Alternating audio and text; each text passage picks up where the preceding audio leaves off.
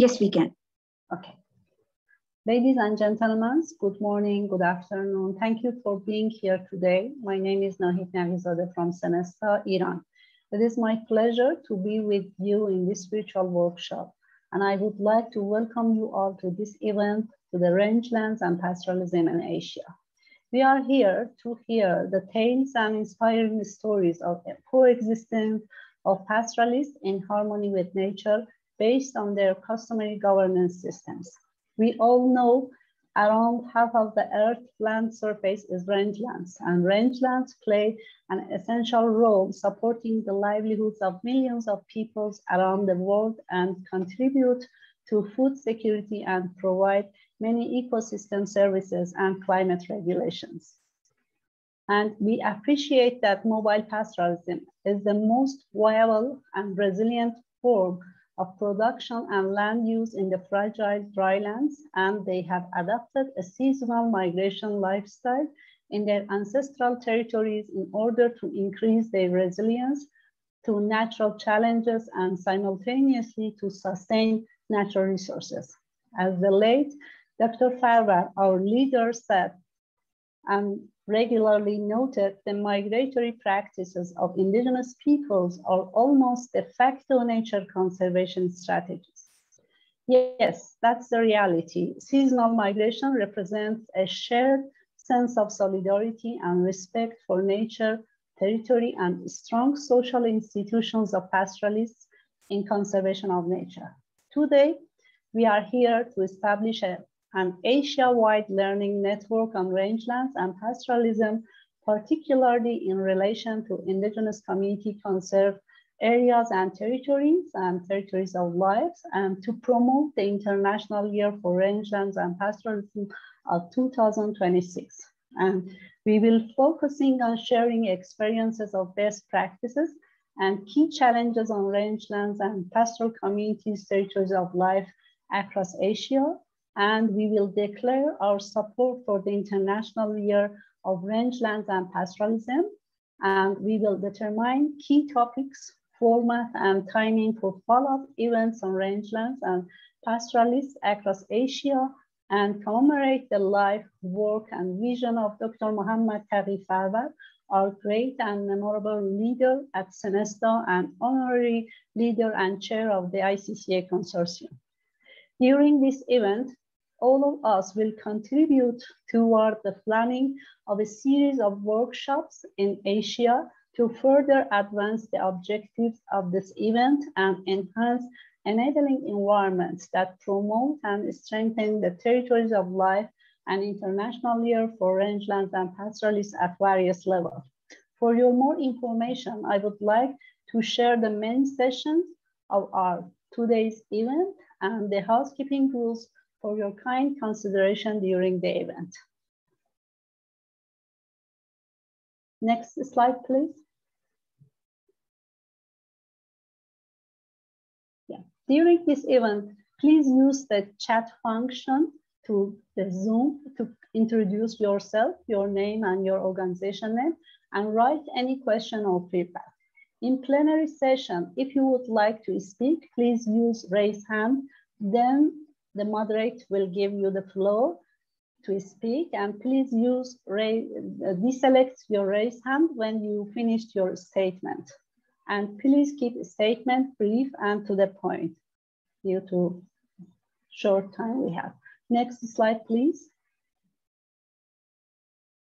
As you see in the next slide, there are other functions that are identified by numbers from 1 to 7, which you can mute or unmute your microphone, start or stop your camera, and view list of participants or use the chat box. And importantly, with number 6, you can choose the interpretation language. And finally, with number 7, you can raise your hand and request the floor. And the main session of our today's event are divided in 7 parts. The first part is welcoming notes, presentations of the event's objectives and housekeeping rules, and the agenda. The second part will be dedicated to opening remarks by representative of our co-hosting organizations from ICCA Consortium and member of Global Coordinating Group of International Year for Rangelands and Pastoralists, and from UNDP Jeff SGP Global Support Initiative Program. And we will have a video message to commemorate Dr. Taghi Farvar. Then we will have the keynote speech from ICCA Consortium. And the fourth session will be about the country and regional overview presentations from 7 Asian regions from China, Inner Mongolia, Tibetan Plateau, Mongolia, India, Iran, and Kyrgyzstan. And we will also display 2 video messages between presentations. The next part will be presentations on activities of regional international support groups of international year from Central Asia and Mongolia, South Asia, and the Middle East and North Africa. And then we will have the plenary session with question and answer, and plenary on topics and format of the follow-up events on rangelands and pastoralists in Asia, accompanied with a video message from China and its pastoralists. And finally, the closing session will be our consensus and our joint message from the event in support of the International Year for Rangelands and Pastoralists and Territories of Lives. And then we will have the closing remarks. This workshop is co-hosted by ICCA Consortium, the ICCA Global Support Initiative, and Jeff SGP program of the UNDP, and collaboration of regional International Year for Rangelands and Pastoralist support groups from East Asia, South Asia, Middle East, and Central Asia, and Mongolia. Today, we are pleased to welcome 3 special guests from co-hosts of the event for the opening remarks.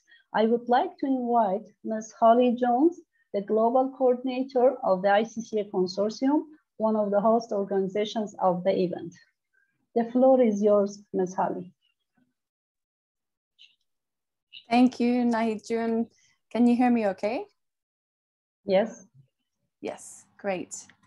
Hi, everyone. It's really a pleasure to be with all of you today. Wonderful to see such a large group joining for this crucial event today. It's a very exciting event, and I think it's particularly important for us in the ICCA Consortium because today holds a lot of weight for us. The 16th of July is the date that our co-founder and motivator-in-chief, Taghi Farvar, passed away in 2018. So this day holds weight in that regard. It's sometimes full of sadness and sense of loss of Taghi, but also this is an opportunity to celebrate his legacy and continue his life's work with all of you. And it's really an honor to be with you today on behalf of the ICCA Consortium. And I'd really like to thank everyone for taking time out of your busy schedules to be with us. I'd especially like to thank our friends and colleagues who have helped organize this, particularly our regional coordinators, several of our members, partners and friends from the regional support groups, and so on. So yes, we're just really thrilled to be with you today and to have the opportunity to begin another cycle of an initiative that I think will stand the test of time, in that pastoralism continues over many centuries and millennia. And we hope that the initiative that will begin today with a series of workshops and events and efforts at the local level as well will be an important contribution to Indigenous peoples and local communities who are governing and conserving their collective lands and territories across the Asian continent. So again, huge thanks for being here today. I'm really looking forward to listening and learning from all of you. And I hope you enjoy. Nahid, back to you. Yeah. Thank you, Holly, for your valuable remarks. Our second special guest is Mr. Jorgen Hutt, member of the Global Coordination Group for International Year of Rangelands and Pastoralists. Mr. Jorgen, you have the floor, please.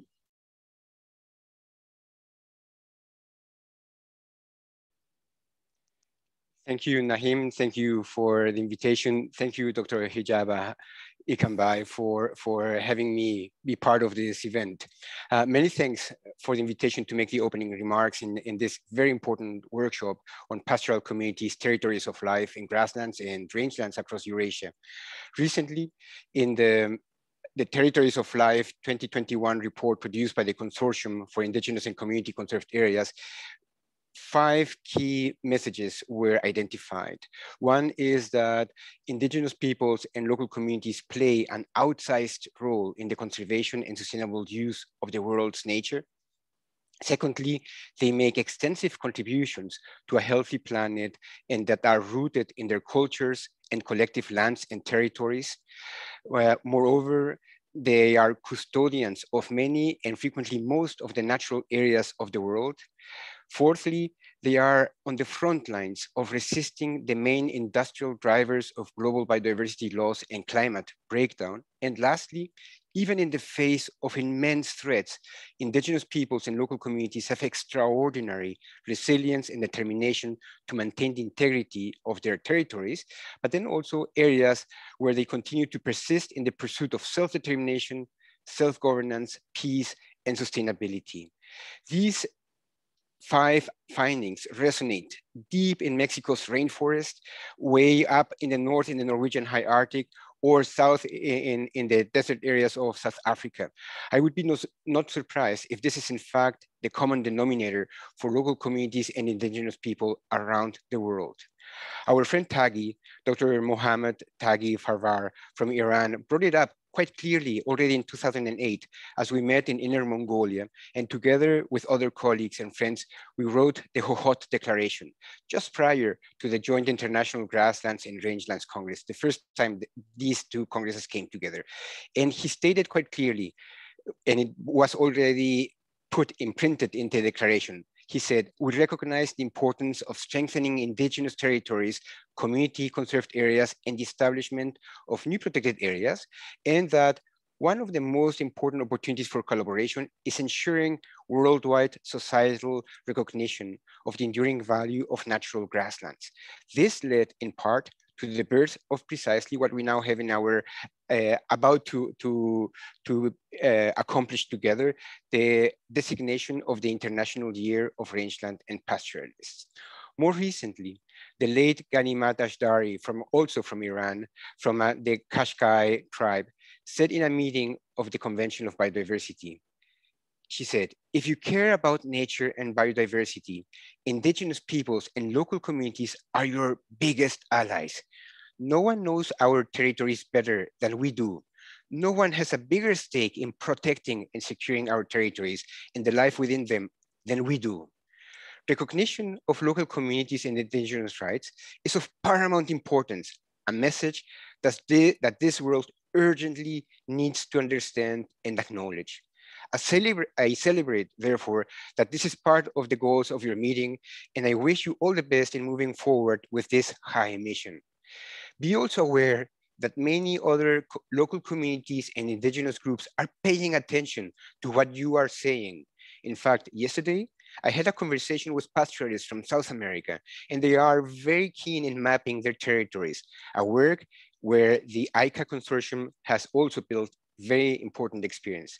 Hence, here is one more opportunity where we hope the International Year of Rangelands and Pastoralists can help you achieve 2 things. One is make the world aware of the importance of rangelands, natural grasslands, and particularly the role of pastoralists as stewards of the land. Secondly, promote the exchange of successful experiences among local communities with indigenous groups to expedite and consolidate the recognition of the rights, your rights as pastoralists. We salute you, wish you all the best in your meeting, and look forward to learning from you and the outcomes of this conference. Thank you. Thank you, Dr. Jorgen, for focusing on territories of life and the specific ecological and socioeconomic values and characteristics of indigenous peoples and pastoralists and local communities in conservation of nature. And also thank you for remembering our dear leader, Dr. Farvar, and our dear sister and colleague, Ganimat Ashdari. May their soul rest in peace. Thank you so much. Our third special guest is Mr. Terence Taghi from UNDP SGP and Global Support Initiative. Dr. Terence, the floor is yours.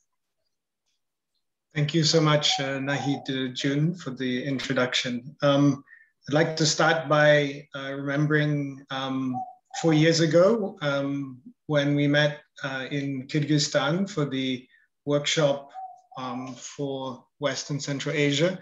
The picture behind me is taken from Songkul Lake, the summer lake high pasture in high altitude Kyrgyzstan.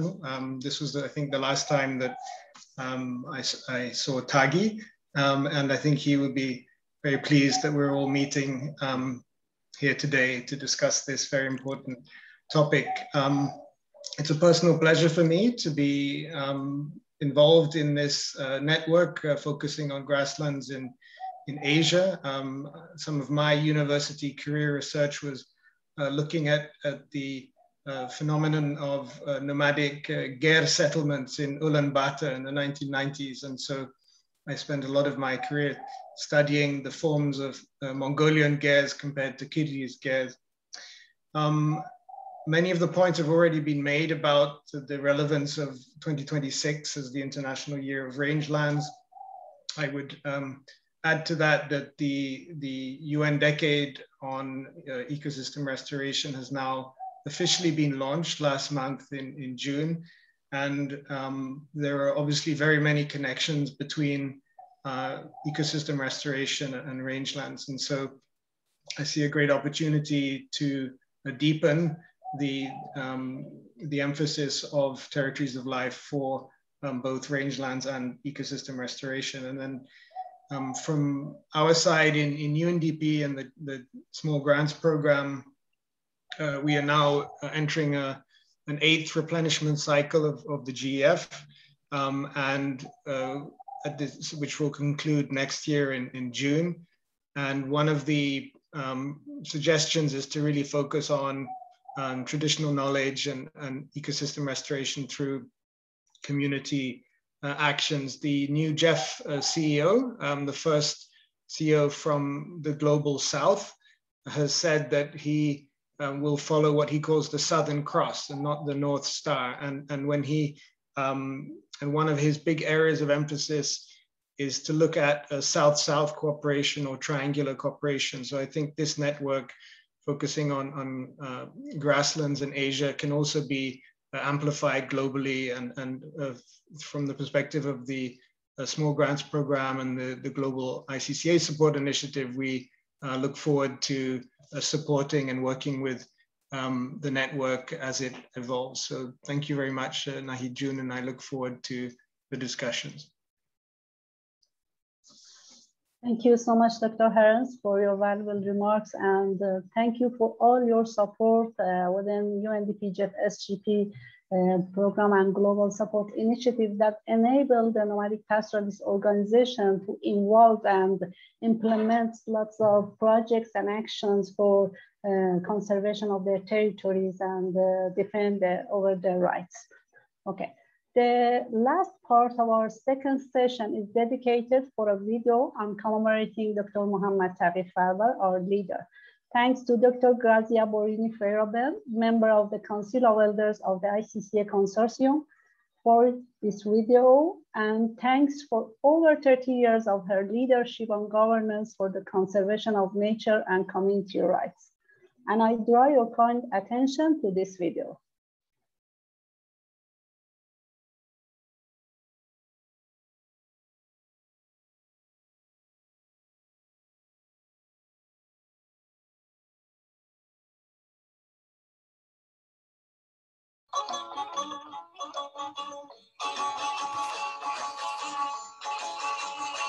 I like speaking about Taghi, as you all know. As for me, like for so many of you, he was truly a best friend and the inspirer for the work we all did together. Maybe for some of you who haven't met him, it would be good also to highlight that he was an intellectual, that he was an activist, that he truly dedicated his work to big ideas and the connections with people that make those ideas alive.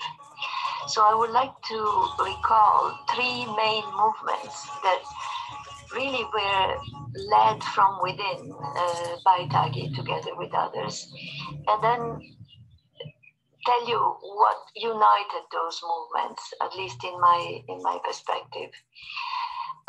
The first movement was the one that in the 60s and 70s started a very important critical analysis of so-called development, of the large-scale enterprises that went under the name of development and were supposed to be absolutely positive no matter what. Well, Taghi did his PhD research under the guidance of Barry Commoner in the 60s and 70s. He actually did it on the pesticide residues in mother's milk in plantation workers in Guatemala. And he was one of the first to really point at something that now we all see more clearly, that there are all these undesired consequences of these major scale development enterprises in terms of the environment, in terms of health and social consequences. And the volume that he worked on together with others, but he was the chief editor of, is called the Careless Technology, Ecology and International Development. That volume really opened the eyes of many people, me included. At that time, I did not know Taghi, but I read a good part of this volume. So it was at the time in which there was an arrogant sense of presumptuousness. We are developing, we are going ahead. And Taghi and many others in the UN Stockholm Conference of 72 and in the Rio Conference on Environment and Development of 92 truly pointed at the fact that we were also losing a lot, not only making big gains, and we should be stopping being only arrogant and presumptuous. Of course, he managed to influence generations of thinkers, but also to make lots of enemies. And it was at that time that I think he learned to speak without fear, ever. In fact, he also went through the civil rights movement in the United States. He was there because, as you know, he was born in Iran, but he was in the US for his studies. And there he participated in the civil rights movements and demonstration, was beaten. Really, he had the true, full, adventurous life of those years. After his studies, he went back to Iran, and in Iran he helped found the Department of the Environment, and also what is now one of the oldest and most experienced NGOs in Iran for issues of environment and development, which is Senesta. That is, the major visible representation of what he has done in Iran. And in fact, with Senesta, he started this second movement that I would like to talk to you about, which is the one to foster the respect and the recognition of the unique ways of life, unique wisdom of mobile indigenous peoples. Taghi fought to recognize the rights of mobile indigenous peoples to remain mobile, to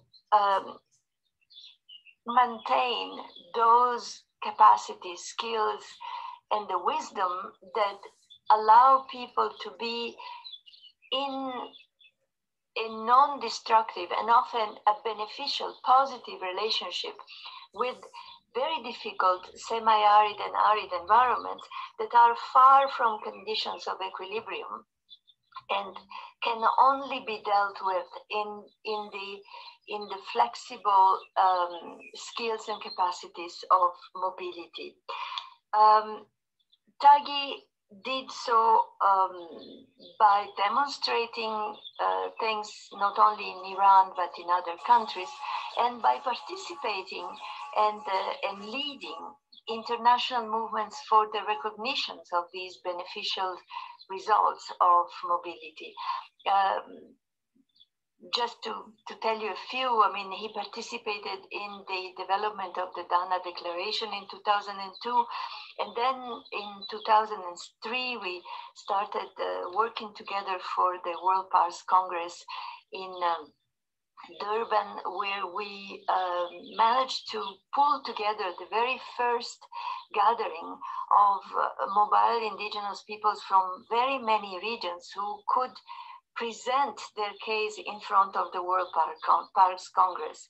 In that occasion, he also created the World Alliance of Mobile Indigenous Peoples, for which he served as the first Secretary General. This WAMIP, World Alliance, participated in meetings and conference of the parties of the CBD and the IUCN, where Taghi was chair of one of the key commission, the Commission on Environmental, Economic and Social Policies, and brought those instances there in CBDs, in IUCN. And of course, you may imagine that international policy influence is made only of glamorous events in international arena, but this was not so at all. While in Iran, Taghi truly had to face plenty of difficulties. Initially under the Shah, he was persecuted, he was blacklisted, he was threatened, he was impeded to leave the country for many years, and even impeded to work inside the country because he was considered to work in a too participatory way. He managed to, at a certain point, to leave and go to work in Sudan with mobile indigenous peoples there. And when the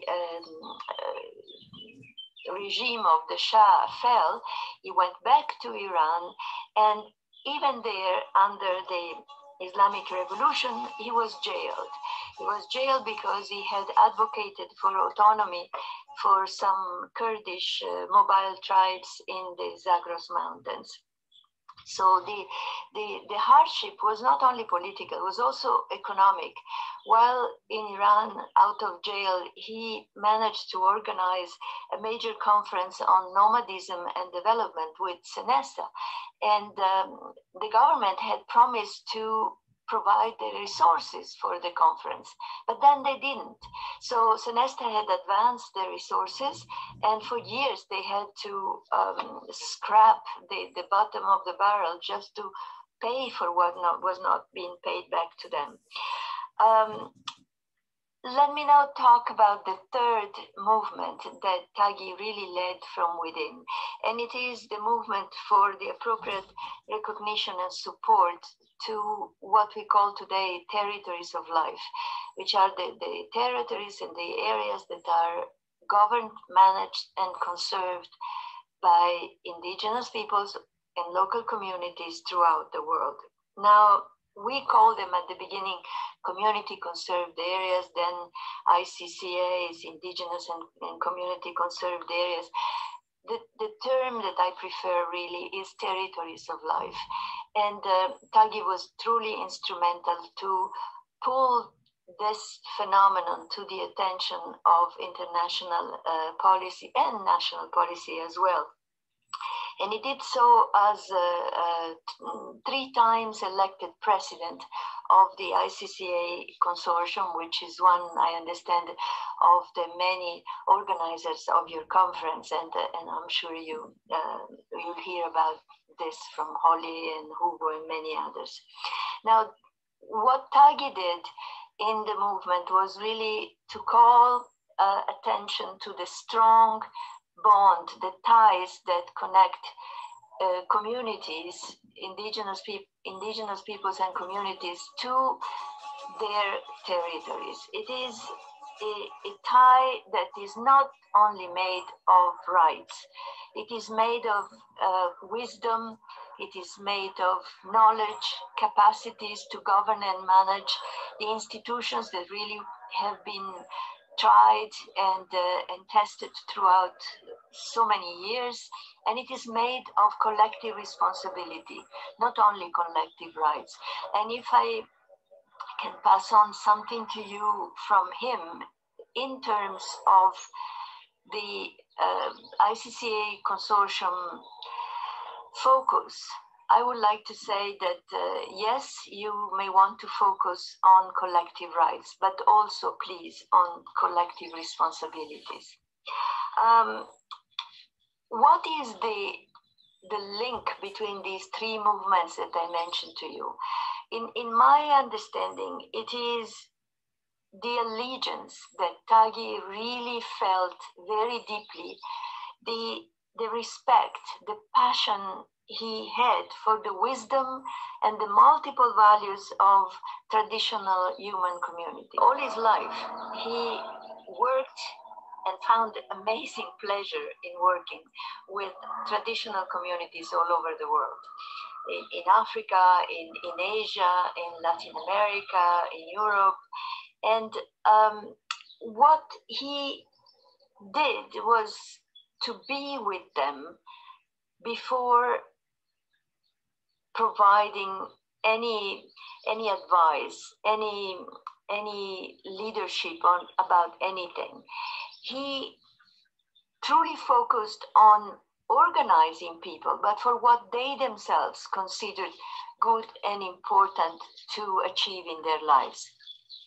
What he would highlight and strengthen is the sense of their accomplishment.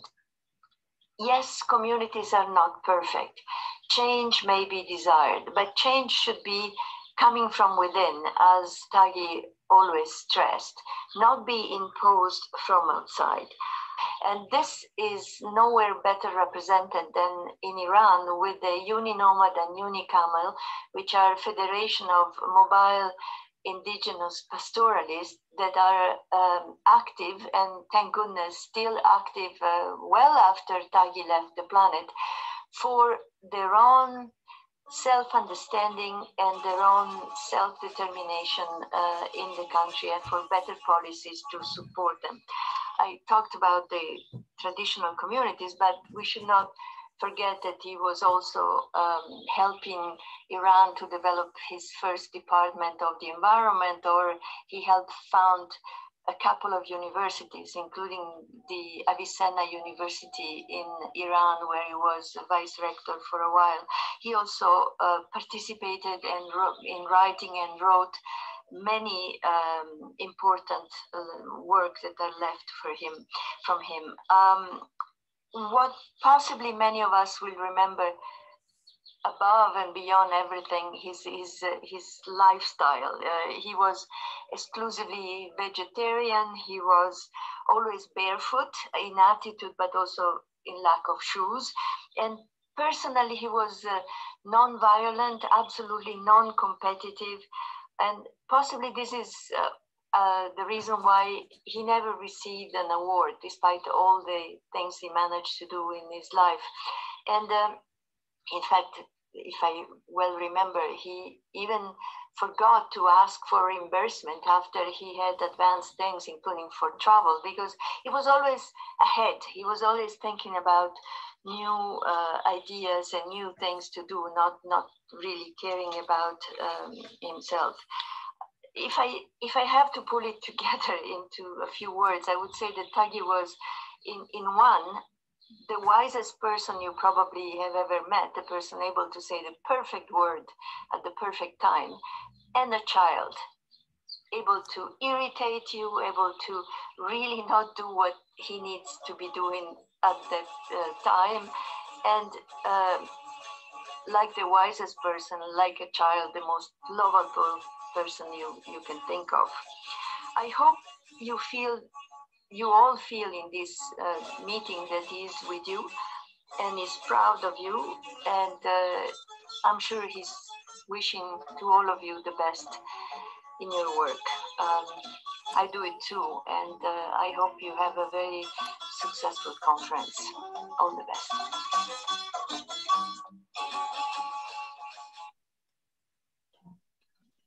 Yes. Again, we thank Dr. Grazia Borini, and thank you for your attention to this video, which was a rich summary of valuable efforts and struggles and established movements of Dr. Farvar in defending the rights of indigenous nomadic pastoralists and local communities and indigenous peoples, and promoting their role in conservation of nature, conservation of biocultural diversity, and promoting and recognition the territories of life at international and national levels at policy and practice arena. Dr. Farvar is always with us. He is in our heart, and we all feel he's encouraging us constantly to support and strengthen the role of indigenous peoples and local communities in conservation of nature and defend their rights over their territories and customary governance systems. By this, I will give the floor to Ms. Holly Jones for the keynote speech. Ms. Holly, the floor is yours. Thank you. Hi again, everyone. I will actually keep off my video just to make sure the connection's okay, but I'm very much here. So thank you again for having me. It's an honor really to share some remarks on behalf of the ICCA Consortium. As you know, today's workshop focuses on pastoral communities, territories of life in Asia. And interwoven within this topic are countless tales of coexistence of nature and people. Our workshop today will take, let's all be in this workshop, will take us on a journey from Asia through Central Asia, onwards to South and finally West Asia. In each of these diverse contexts, we will learn about pastoralists and their territories of life, their cultures and identities, their governance systems, knowledge and practices, and their struggles and triumphs. The most important common theme across these diverse contexts is movement. Mobility and flexible adaptation are key strategies for the sustainability of grasslands and especially drylands.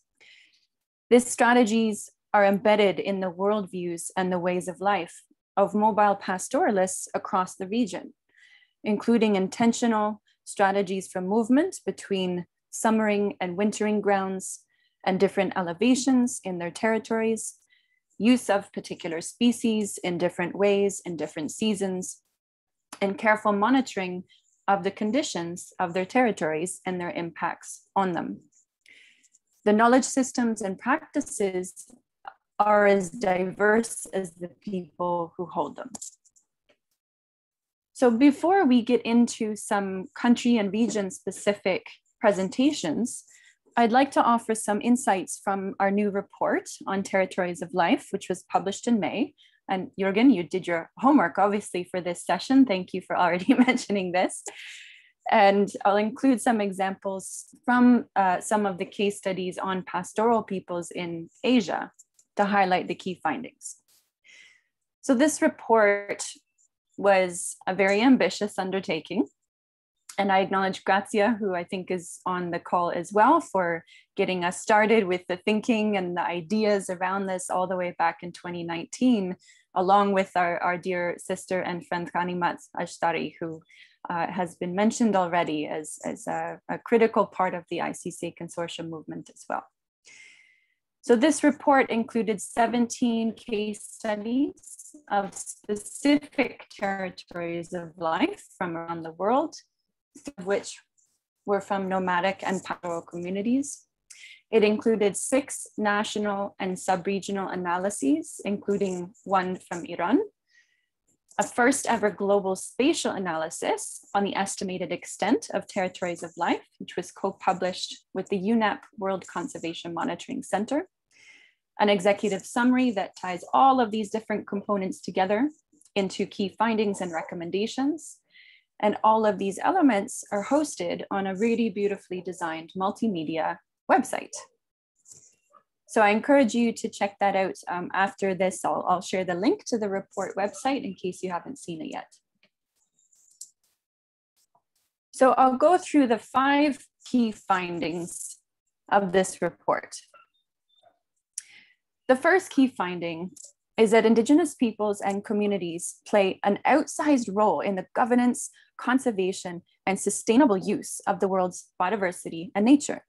They're actively protecting and conserving a truly astounding diversity of species, habitats, and ecosystems around the world, providing the basis for clean water and air, as well as healthy food and livelihoods for people far beyond the territorial boundaries.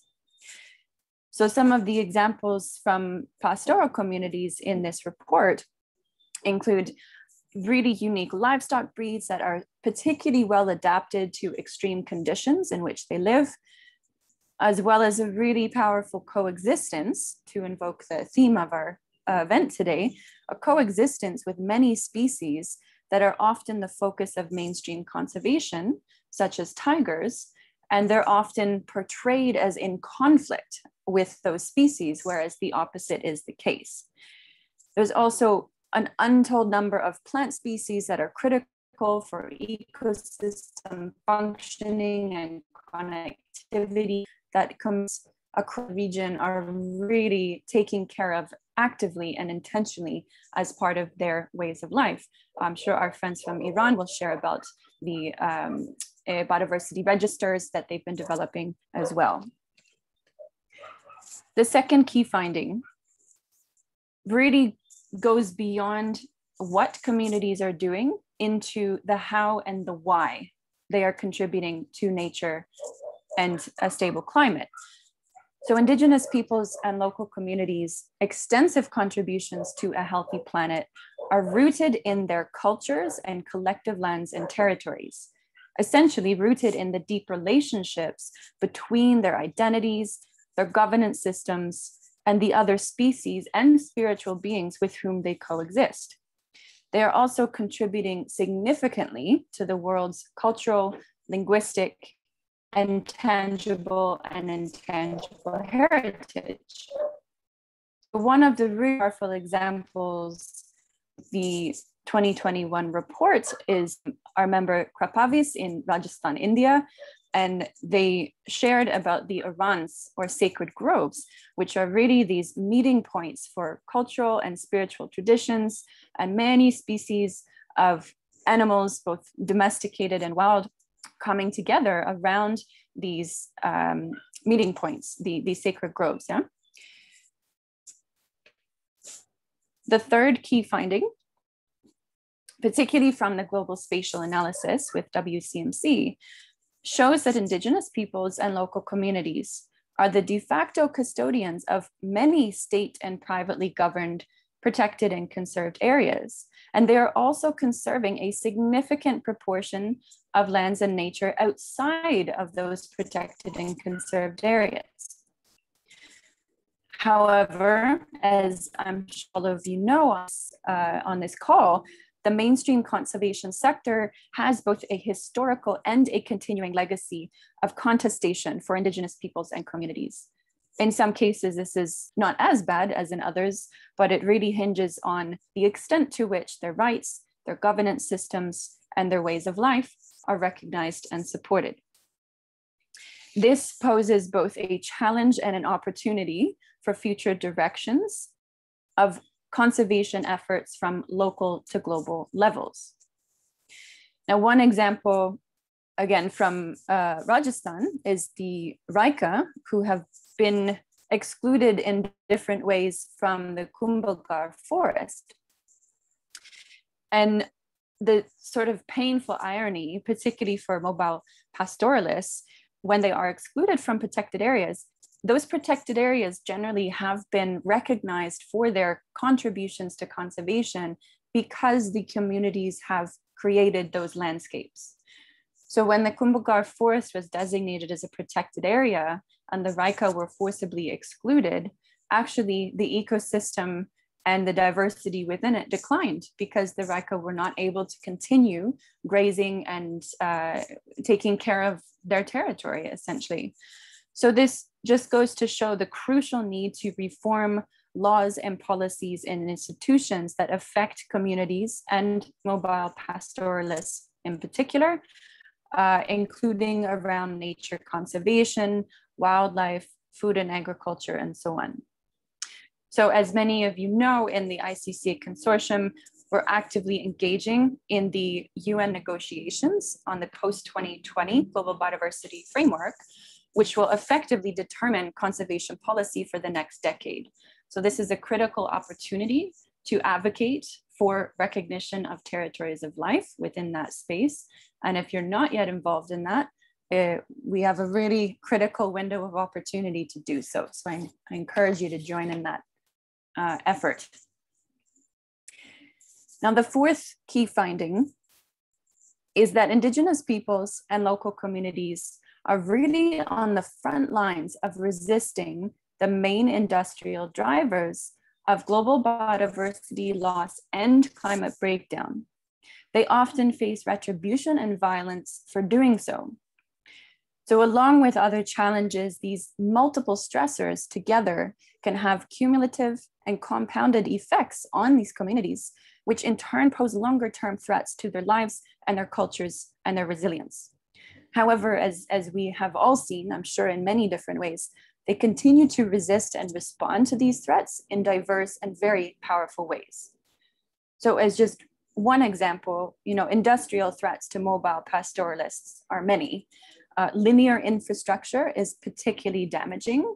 So whether it's roads or highways, railway infrastructure, such as what you see here, is particularly damaging because obviously it cuts a straight line through pastoralist territories where they would otherwise be moving on a relatively regular basis. The fifth and final key finding is that even in the face of these immense threats, Indigenous peoples and local communities have extraordinary resilience and determination to maintain their dignity, as well as the integrity of their territories of life. They are adapting to rapidly changing contexts, and they are using diverse strategies to secure their rights and their collective lands and territories of life. Of course, they are facing some setbacks here and there, and it is a long road ahead for sure, but they have undoubtedly made key advances, and they do continue to persist. One of the examples of this, again, as Grazia mentioned in her video remarks, is the mobilization of Indigenous and community networks, including in Iran. There have been different policy and legal advances nationally and internationally. There are specific cases of resistance against threats and genuinely against all odds, and they're managing to do this because they're coming together. They're staying strong in their power and the collective nature of their communities and their relationships with their territories. So in closing, I'm not the right person to be saying this, but all of you in the region absolutely know this. Indigenous peoples and local communities throughout this region have powerful stories, sagas even, told over centuries, if not millennia. I really hope that this event today will be like a little oasis in our desert where we can gather together under the watchful gaze of Taghi's twinkling eyes and share tales of coexistence through movement. So thank you for your time, and we hope you enjoy the rest of the workshop. Thank you, Holly, again, and thanks for focusing the value of mobility and adaptation strategy and other characteristics of Indigenous mobile pastoralists through the illustrative summary of the report on territories of life and via comprehensible and practical examples. By this, I would like to give the floor to Ms. Manal Tapati from India for moderating the next session on country and regional presentations. Mina, the floor is yours, please. Thank you. Thank you, Nahid. We'll move on with our presentations now. And just before we start, I have two important announcements. For the presenters, if you could please wrap up in the time allotted to you, because we need to really keep time. and I will be interrupting you a minute before your time is up so that you can conclude. And for the participants, if you have any questions for our speakers, please do address it on the chat box. And either you could write it directly on the chat box, or you could personally message the presenter on the chat box, and we will ensure that they reply back to you. So without further ado, let's move on. And our first presenter is Mr. Rawang from China. He's from the Plateau Nature Conservancy. And over to you, Mr. Rawang. Hi, everyone. Okay. I'm going to...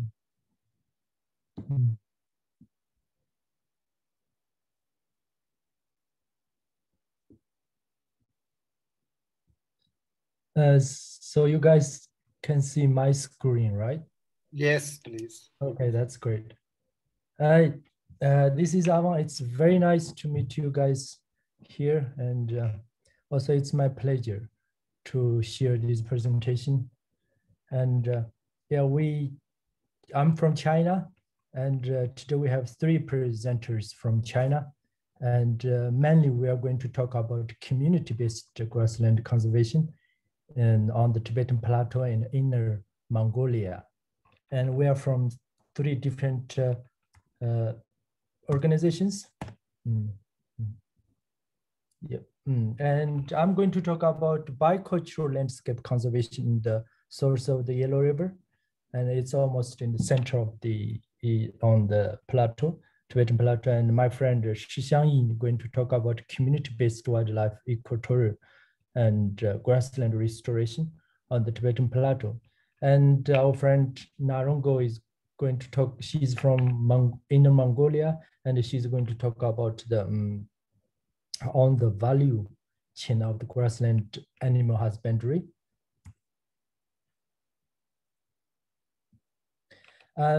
Yeah, I'm going to talk about bicultural landscape conservation, and which is taking place in the source of the Yellow River.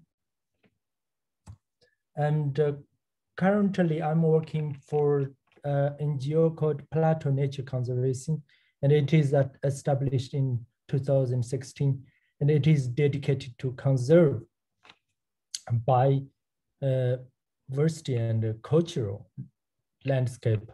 And mainly it's the form of sacred nature sites to promote local people, and especially indigenous people and local herders, and coexistence with the wildlife in their areas. And the place that what we are doing in the area is in the source of the Yellow River. If you look at this map, and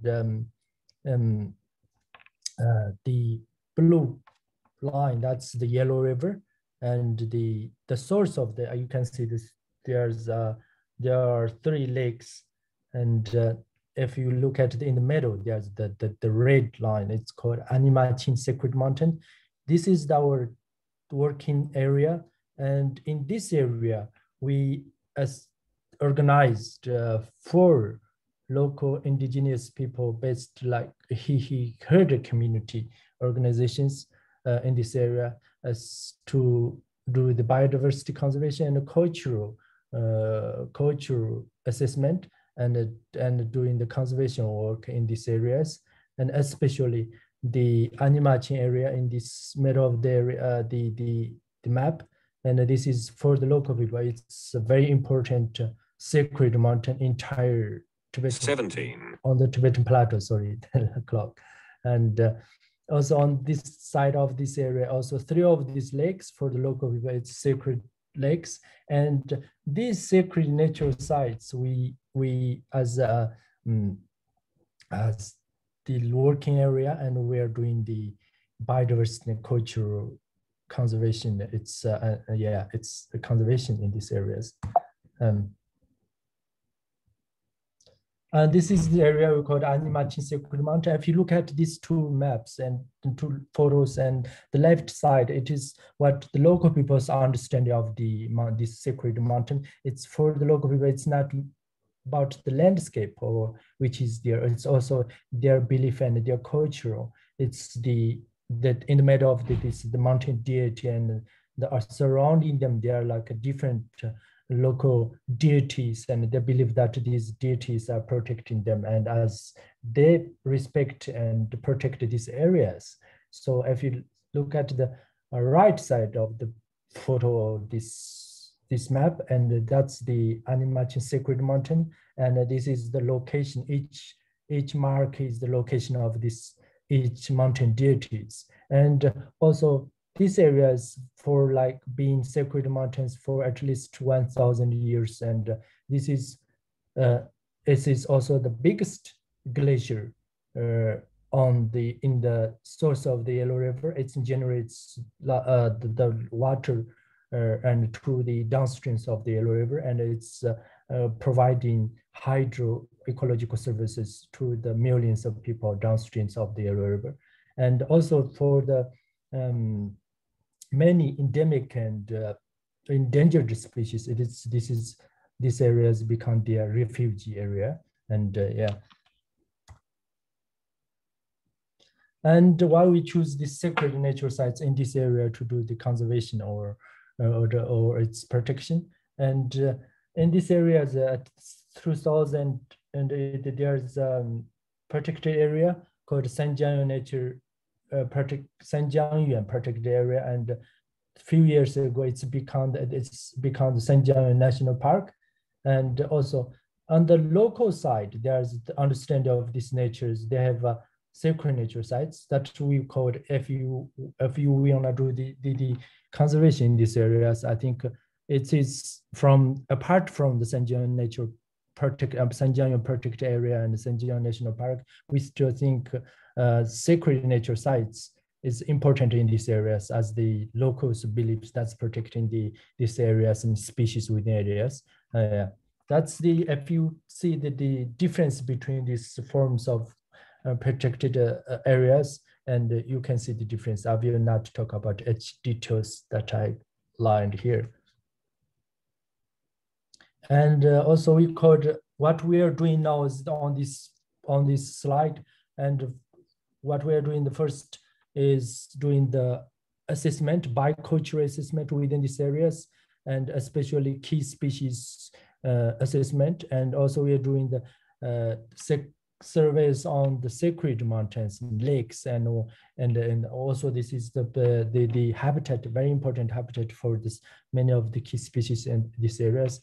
Based on our assessment, and then we are with the local government and NGOs, local communities, especially monasteries, we are doing the conservation actions as a second step. Thirdly, we are doing the networking with the local NGOs and other interested groups, and we do it. And the fourth, we doing the lessons that we do with the sacred nature sites, and disseminate lessons to the other interested groups and even to the government or to the other interested groups, especially researchers and others.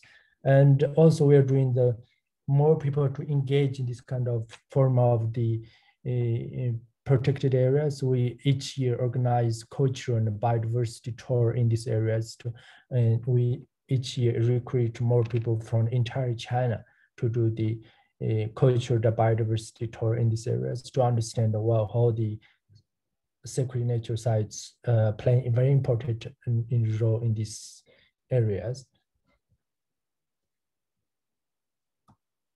And if you look at these photos, and that's what we are doing, and especially in these areas, we're doing the sacred mountains survey and the snow leopards. And until now, we trained 200 local herders engaged our survey and the conservation work. And if you look at the photo, the left side, you can see that that's the very important habitat for the snow leopards. Also, it's a very important sacred mountain to the local people. And that's, we covered until now, covered like 10,000 square kilometers survey in this area. So this is the first time they have done such surveys in these areas, and to especially to the species like snow leopards. And it's also provided for, as a result of our work, it's provided very important scientific data and to its management and conservation in these areas. And also we are promoting cultural values on the biodiversity conservation in this area, and local in the as a very important source of the water on the Yellow River, and there are thousands of rivers in these areas, and that these days these areas are degrading or encountered many environmental problems such as like wastes and other like constructions and other many threats occur to these areas. So that each year we're doing like culture with the locals. We're doing like spring like water source of the conservation work, which is we engage cultural values with the wetland or the water source conservation work. Also, as I mentioned before, and each year we. Minute, please. Okay, and each year we recruit volunteers and more people from other parts of the China to experience or tour in these areas to understand how local peoples interact with their nature and how they are doing the conservation in these areas. And yeah, that's so much to more people to understand these areas and to support our work. So these photos, as many of you know, like we, as from our survey, and we record like large carnivores, and these are like brown bear, lynx, and wolves, and snow leopards, and all the other parts. Also, these are the first time recorded in these sacred mountains and sacred lakes, and it's as a result, it's improve its ecological values in these areas, and more people to understand not only its culture, also ecological values and challenges. I think that's the most important problems. I think that's the being as a very important source of the water on the Yellow River, and it's like the glaciers are retreating very quickly. Each year we're doing the survey or the assessment in these areas, and how these glaciers are retreating, and also the grassland around these areas are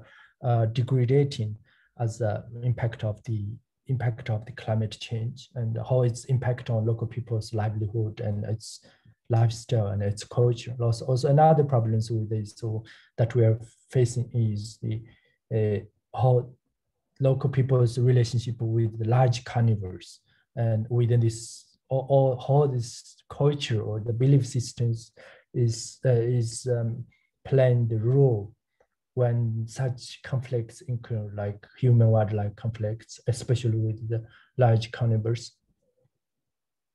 And that's what we believe. Conservation in these areas, we not only need protected areas and national parks, also believes sacred nature sites are playing a very important role in these areas. And as the local people, indigenous people believe they think they have values that they want to do it for their nature and their environment.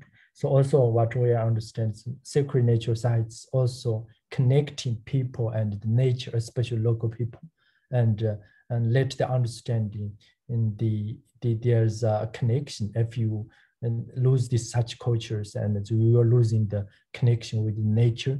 And yeah, that's what we think sacred nature sites are playing such important role in these areas. And thank you very much. That's my presentation. Yeah. And next, our friend Narango is share her presentation. Yeah, yeah. Thank you, Mr. Avang. Ms. Narango, you can go ahead. Ms. Narangu is from the Surya Center for the Study of Ecology in Inner Mongolia's pastoral region.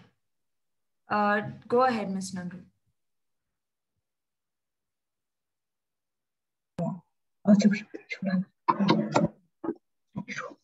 Hi, hello everyone.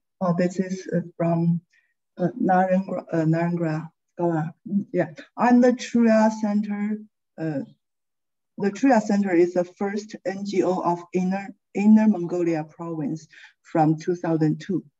Our topic today is on the value chain of grassland animal husbandry.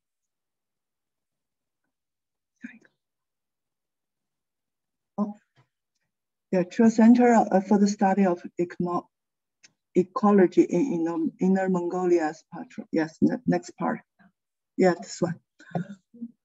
This paper analyzed the current social and economic challenges experienced by herder people arising out of changes to the grassland property rights system. This paper based on a review of the literature of grassland animal husbandry and the data obtained from a sample survey of pastoral households in 12 typical Inner Mongolia herder communities. The analysis focuses on the perspectives of the grassland animal husbandry's value chain, concentrating on its impact on capital, technology, and taxation, and how these affect the livelihood of pure animal husbandry pastoralists in Inner Mongolia. Next one, please. The study makes an important contribution to the literature in the following area. Firstly, each link of the value chain impacts negatively on the income of the herders. Let me explain this pie chart. The technical monopoly is 14,000 yuan, and the capital is 14,000 yuan. Taxation is 10,000 yuan. The profit is only 10,000 yuan. That means the profit is only less than 20% of their income. Next one, please. Secondly, the animal husbandry economy has become more vulnerable as a result of unpredictable precipitation and changes to the grassland property rights system, which has reduced the grazing range of animals due to declining access to fresh pasture. The picture one is the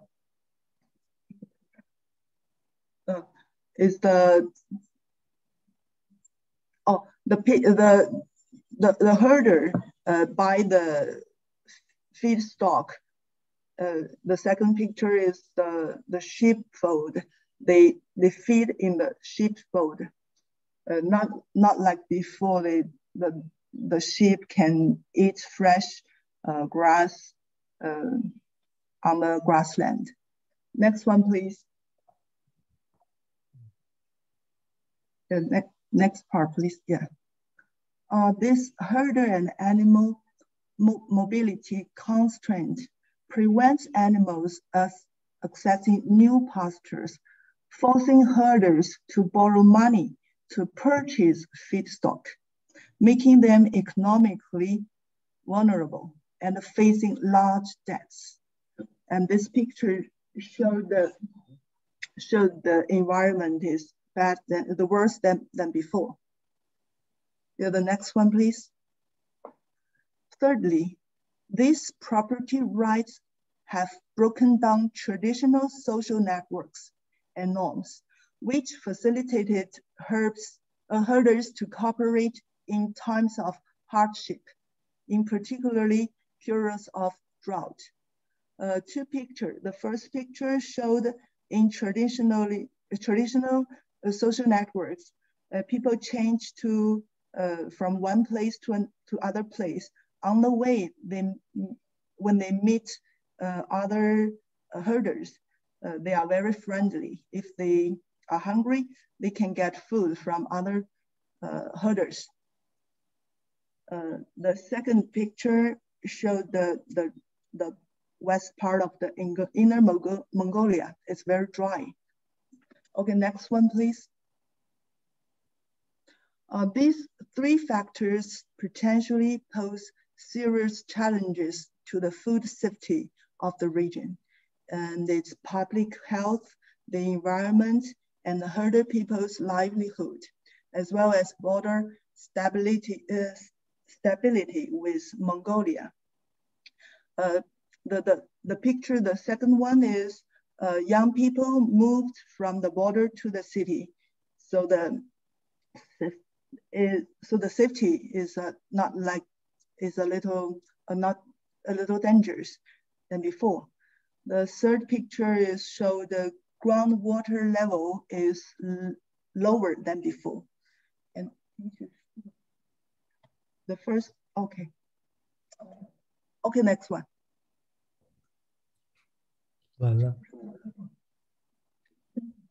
Oh, thank you very much. Our topic is, yeah, is ending. Okay.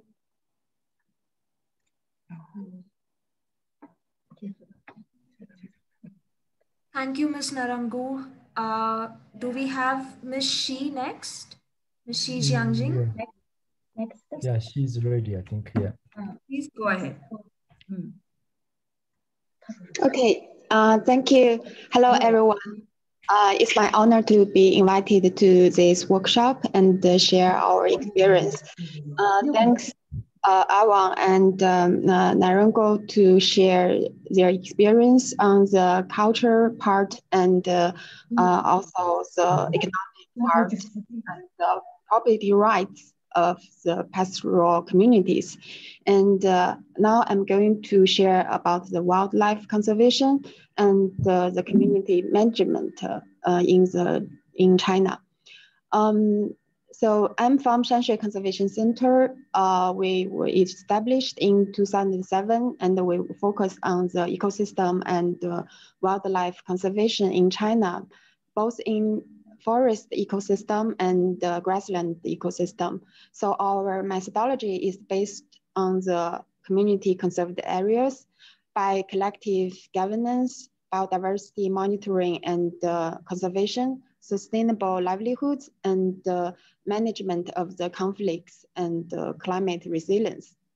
So I'm going to talk about our work in the Tibetan Plateau. Next page, please.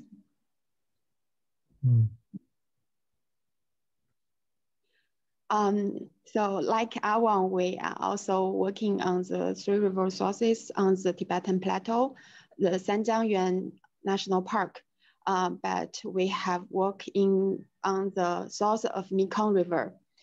You can see our two sites, one in orange color, one is in the Mekong River source, and one is in Jiatang Community Conserved Area. So it's similar to the Yellow River source, but with different challenges and threats. Maybe some threats are in common.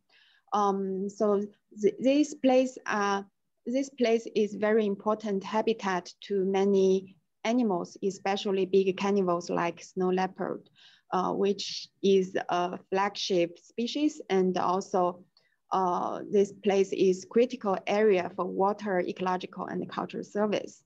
But it's very vulnerable to the climate change. Next page, please.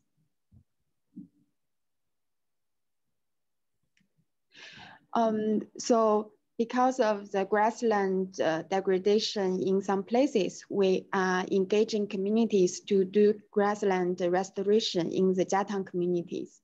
So our methodology is that the collective governance and the decisions on the natural resource management can be most sustainable and effective in conservation and development. So we're helping them to establish a community committee. They have 10 persons to making rules and plans about natural resource management, and they build up the monitoring system for grassland vegetation, ungulates, wildlife by camera traps or samples. And they decide their plan on grassland restoration because there are some problems of the pikas, which is in addition to overgrazing, will cause the problem of degradation of the grassland. So we plant grass in the degraded place, and the community will manage and conserve the place, so it won't be. It can be. Finally, we use some training workshops like herder school, so they can change the knowledge of the traditional knowledge on the grassland restoration. So you can see from the picture, there are some wildlife pictures, and there are workshops. And also we join the ecosystem restoration initiatives. Next page, please. Another case is in the source of Mekong River. It's called the Valley of the Cats, about an ecotourism project. This is a landscape of the Nansai Township, which mixed landscape, and is very good habitat to wildlife like snow leopard. Next page, please. And you can see from this map that Tibetan Plateau is a habitat to 8 large carnivore species, very important habitat. So, but not only it's not leopard, but also blue sheep and pikas and Tibetan fox, all other animals from intact ecosystem. That's the goal of our conservation. Next page, please. But there are some threats. One potential threat is the degradation of grassland, I have mentioned. And the second is the human disturbance, because the development of this place and the trend of tourism that may harm the place. And thirdly is the illegal hunting. Also, hunting is forbidden in China. There are still some traps or potential risks of the illegal hunting, not only for the trade, but also because of the human-wildlife conflict in the villages, because the loss of yak from wildlife cost about 18% of their income. So the community developed a solution with us together with the ecotourism. So the community managed ecotourism can share the benefit to everyone, and the people can alternate. They can alter their livelihood from overgrazing to ecotourism, and also by good governance, we can prevent from the private tourism that will prevent a lot of human disturbance. And also the national park give concession to this ecotourism, so they can help the village to develop the ecotourism and also prohibit private tourism from outside the companies. We think this is also benefit for the local communities to sustainable development in this place. Next page, please. So you can see the governance structure of this ecotourism concession is that the National Park Administration will authorize concession to the cooperatives of the village, and the income from ecotourism will be shared So 45% will go directly to the host families, and 40% will go to the village. So they will be community managed fund. And 10% of the income will go to the conservation fund for wildlife like snow leopard. So the benefit is not only go to the individual interest, but also shared by the whole communities. So every member of the communities will help this ecotourism by protect the wildlife. And the NGO like Shanshui and other NGOs will help the co-ops, and we are trying to promote this project to more visitors outside. Okay, next page. And this is the website, the valleyofthecats.org, that you can book a trip to this place. And the whole experience will be directed by the local community families. They will host the tourists from the beginning to the end, but all of the tourists has to obey some rules of the national park. And the money will be managed by a managed team of the community. So there is a governance structure. Next page, please.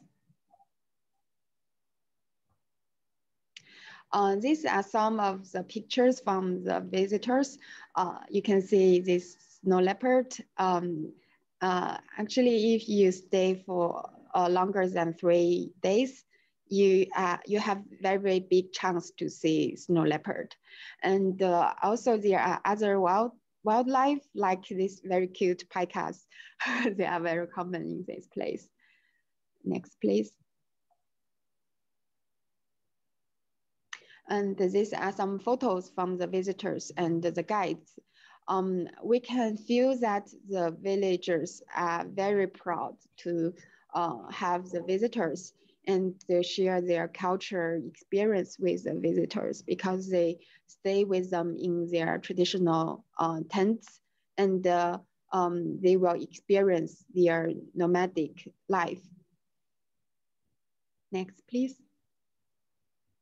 And by the end of 2020, we have 21 families to be the host families.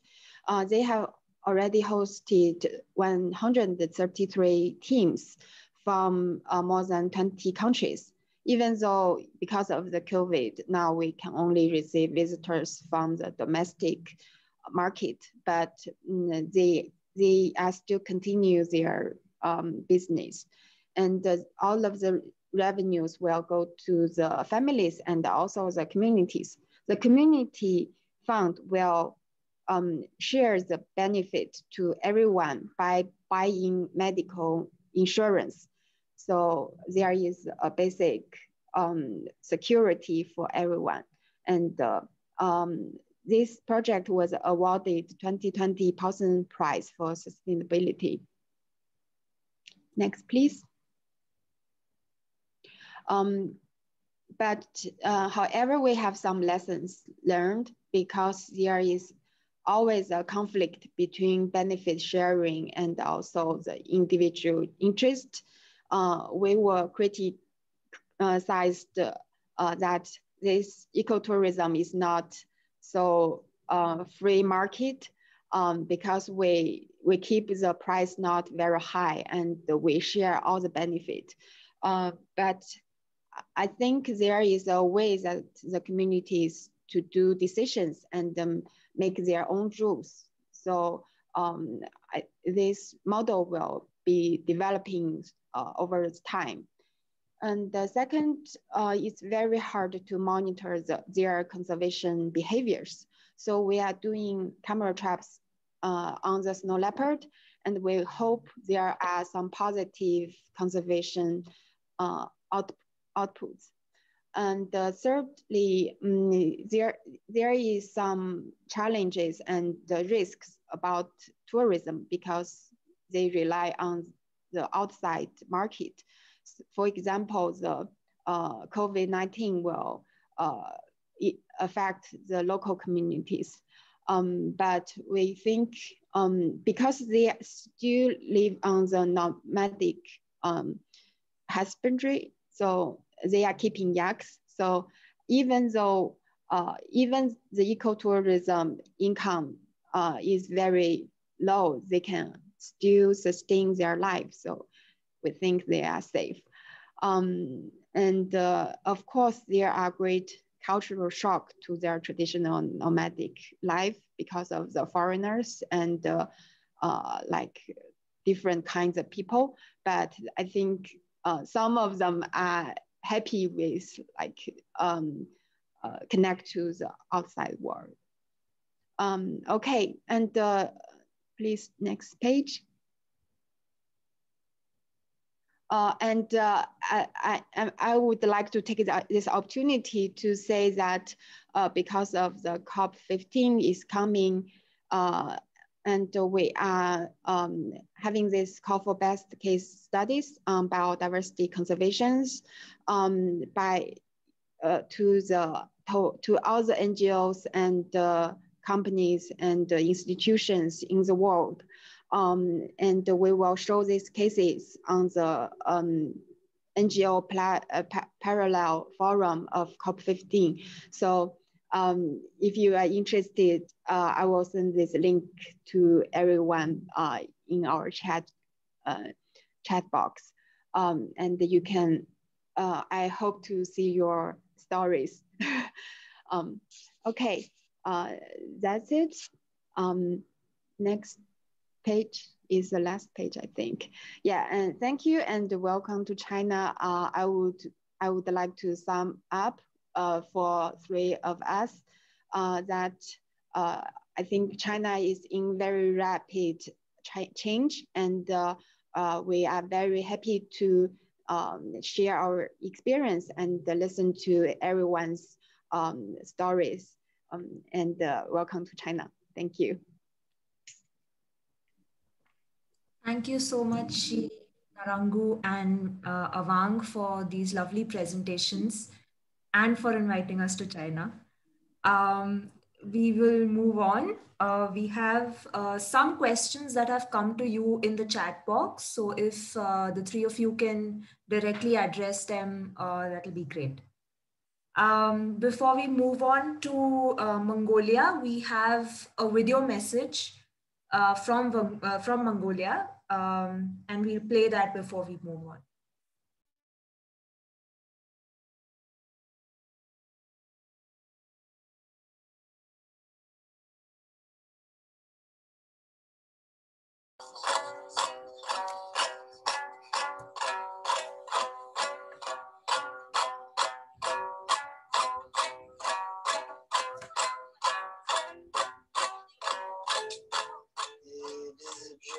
Көп жылдар енді қазақша айтқанда ата жеті атадан бері мекендеп келеміз.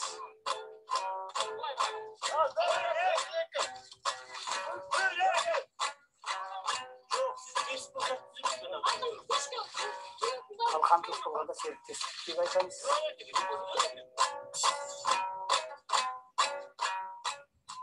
Сол жаңағы бір қауым, бір ұйым осы жерде бірігіп пайдаланамыз.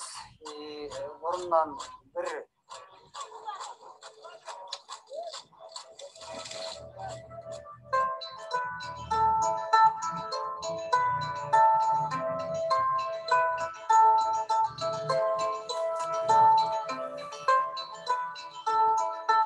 қамтылып дегеніміз енді бізде тегінен бұл осы өлкедегі адамдар қауымдасып отырады шығармасы.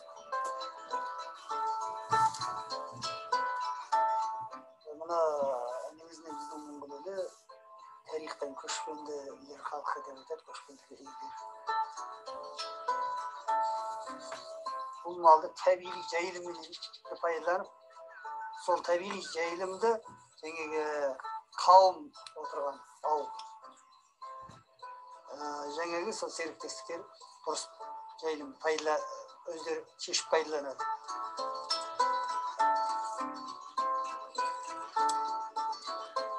Ал енді ол еңбектеніп отырған жаңағы малдың аса мән беру керек болып тұр. Жаңағы сүтті бір жерден құйып, қаймақ, әр түрлі өнімдер алатын бір біріккен тәртіппен бір емже дейміз енді бізде болғанда тас. Соған тарылтып ұстауымыз керек. Қазір мен енді 5 жасымнан берген толық нәрсені қарағанда табиғатта тұрақтылық жоқ. Сол себептен болар. Бұл тұрақсыз. Бұрын болғанда бір ай бір қалыпты табиғат қалпын сақтап тұрады. Қазір 2 күнде 3 күнде тұтқиыл суық болып, тұтқиыл жылы болып, ауа райы тұрақсыздап. Сапасына келсек, бізде мына жауын мол болса, қар мол болса, не қылдың жаңағы жер тамырланады да шөптің түрі де молайып. Ал жауын тартық, қар тартық болған жағдайда, ал енді ары қарай малдың сапасына жаңа келетін болсақ,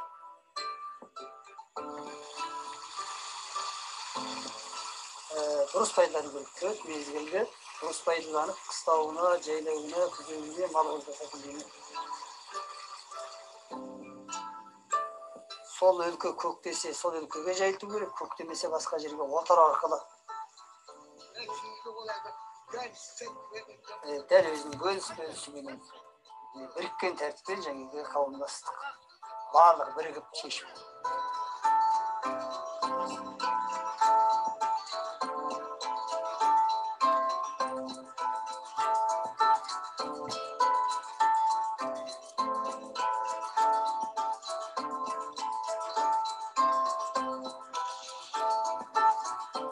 Халық шешсе, сол жердің табиғатын білет, шөбінің шүйгіндігін білет, суының тұнықтығын білет, қай кезде қалай пайдаланса деген, сол құқықты халыққа толығынан берсе деген. Заң жүзінде келгенде, жердің құқын біріккен тәртіппен емделсін деген ол жарап жатыр. Тұрақтылық халыққа жалпы билеген өз шешетін дейді. Әкімшіліктен болса, бұл үкіметтен заң шығып, үкімет болса аймақ әкіміне, аймақ әкімі ұсынылып көрсетіліп, бізге қолдау беріліп тұр. Ең басты мәселе біздің осы туып өскен тұнық ауамыз таза болу керек, денсаулықта мәселе. Ең бірінші таза ауаны сақтауымыз керек, біз ластықтан. Ауа таза болса, адамның денсаулығы зор болады. Үшінші мәселе, ұрпақтар осы өлкеге сақтай алатындай білім жинау керек. Сол табиғат жағын жақсы оқу керек. Осы табиғатын, елін сақтайтын сол жағынан көп білім жинау керек өзіне. Өте қажетті білімді оқу керек деген солай.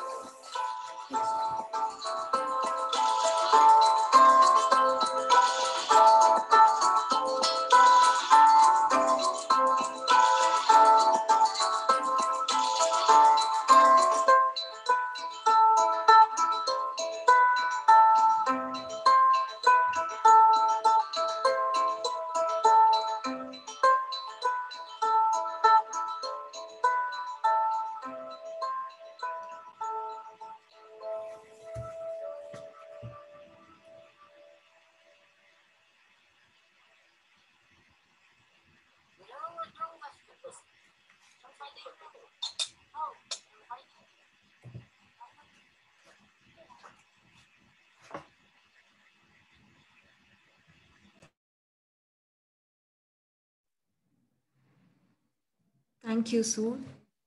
From that beautiful video message, let's move on to our presenters from Mongolia. They are a group of people representing the ICCA working group, which has been recently formed in Mongolia. And Ms. Chansalkham from the group will be presenting today. So I'd like to ask them to go ahead.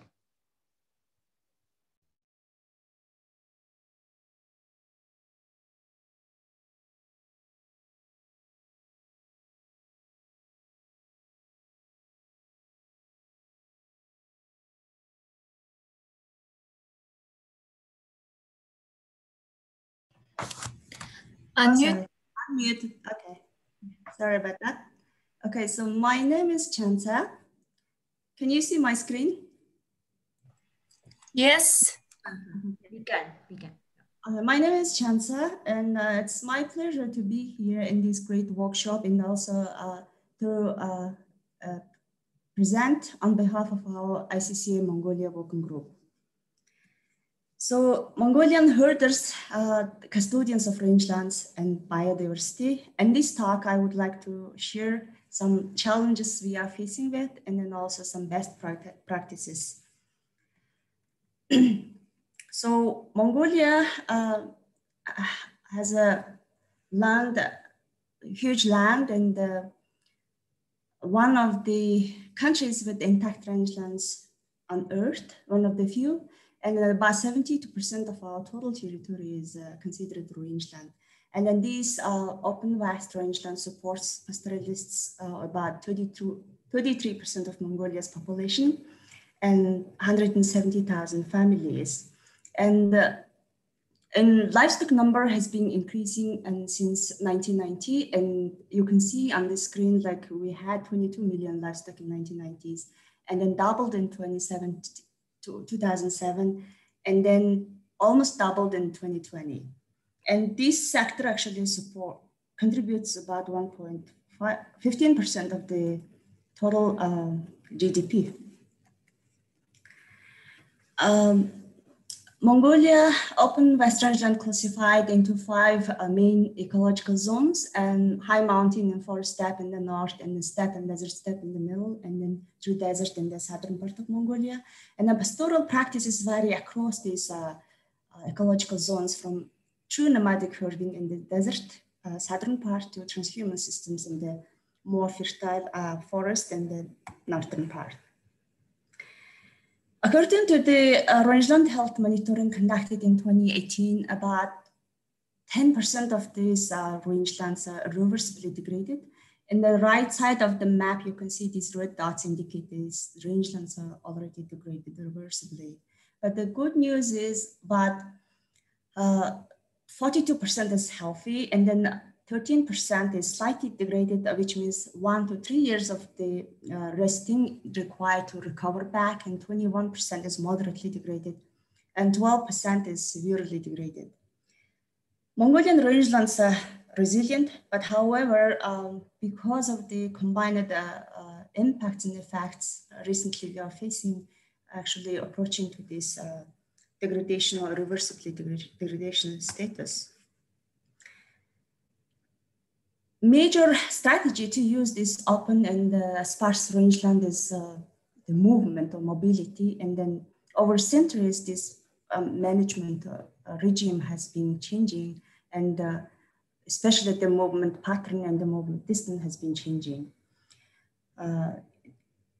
During the Mongol Empire and up to 16th century, herders moved from north to south, more latitudinal movement used. And then during the Manchu 16th century, Manchu people divided the mobility, and they divided the territory into 100 districts. So these actually again contributed movement pattern. And then during the Soviet period, again, this territory divided into 100 Somsa districts. So these different pasture rules actually impacted the herders movement. And maybe most of you know, but Mongolia transitioned from Soviet system to the market economy in 1990s. And then this shift has actually impacted a lot of changes. And then especially since then, livestock number increased, as I mentioned in my previous slides. And then there are a lot of movement in and out from the sector, especially the city people when come to the countryside, become a herder unskilled. And then after the natural disasters, they back to the city. So there are a lot of movement. And then also governance become very weak. And then customary institution, it's sometimes also weakening. And then market loss actually contributed a lot, and then also contributed to increase the livestock number. And then traditional grazing management, like setting aside some preserved rangelands to be used during the harsh time is not anymore used. And then this contributed actually the herders moving from the customary use to more open access, and then rich expanding grazing rights, poor herders are losing access, and which means there is a disparity. And then there is poor incentive for herders to manage for livestock quality. And then this contributed quality versus the quantity shifts, and then also changing the herd structure. For instance, due to the global demand for cashmere, herders started increasing cashmere goats. And then this also contributed to decreased seasonal movements and decline of productivity and market value. So increasing livestock number, decreasing governance, and then all this contributed, impacted to degrade the rangeland, increasing the vulnerability of herders, declining this movement pattern. Another threats to the rangeland and the pastoralism is extractive industry is increasingly in the last 2 decades. And then these impacts on water and pasture resources and also contributed to permanent grazing areas. As of 2020, there are 4.7% of our total territory covered by active mining license. And then there are 2 different mining licenses, exploration and active mining license. So you can see how many licenses already distributed to the mining companies. Another challenge or threat we are facing is the climate is changing in Mongolia.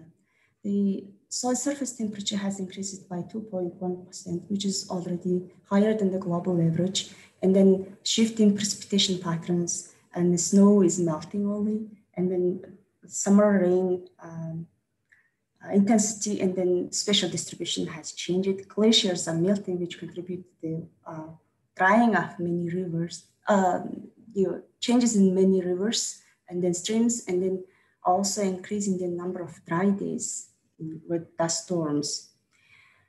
All this climate change contribute impacting the increasing the grassland aridity and the lowering biomass, increasing the incidence of pasture insects and rodents, and then shifting ecological zones from desertification.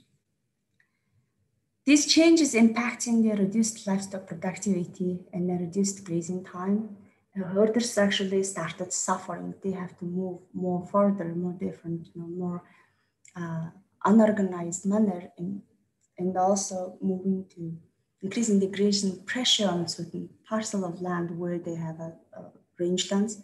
And these also contributed to impacting the well-being and health of herders.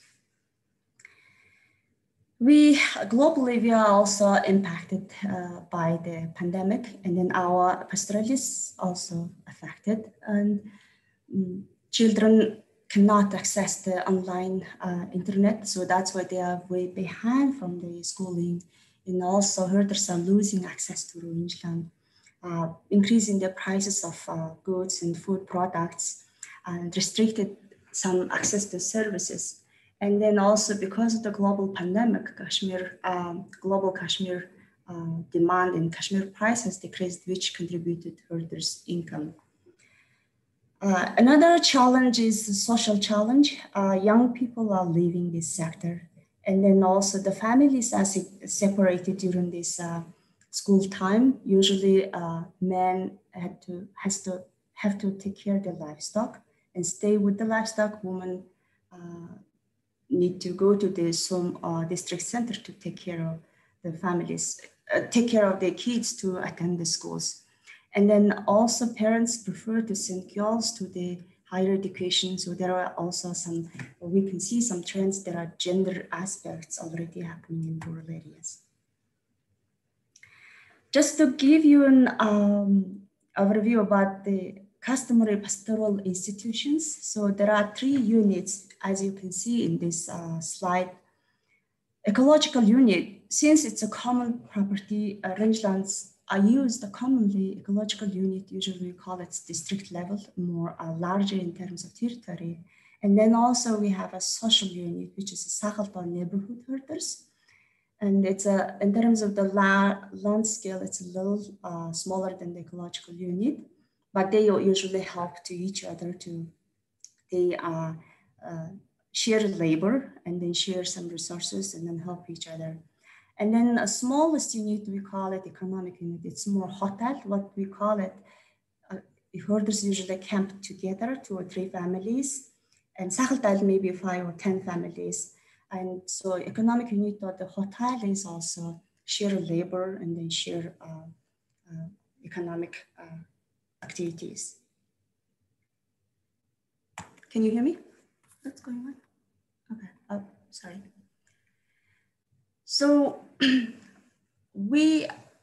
in Mongolia, there are community-based natural resource management groups by pastoralists have been established over the last 20 years. The main purpose is to reduce the vulnerability, increase adaptive capacity to natural harsh conditions such as drought and drought. And then studies showing that there are some higher social outcomes. Community herders who joined in these community groups have more innovative in managing their rangelands and better in livestock management practices. And then they have a greater social networks and then having more trust with them and mutual assistance, and also greater access to information, and then becoming more proactive in solving issues and communicating with local authorities. There are 2 main forms of these community organizations. First, it's pasture user groups. These groups are more about the Sakhaltal level, a territory-based rangeland management group. But there are about 1,500 user groups in Mongolia established over the last 15 years, and then 80 million hectares under the management. And then 930 PUGs under this, of these pasture users group created already strong rangeland use agreement with the local government. Main activities of these first forums is facilitating mobility, seasonal pasture use, and then also they created this community revolving fund to manage the rangeland, to improve the rangeland condition, and also provide some small loans to members, and then also started calculating the carrying capacity. And then also with the government support, with the project support, other initiative support, they started conducting photo monitoring for the rangeland they are using. And the second forum is volunteer nuhurlul.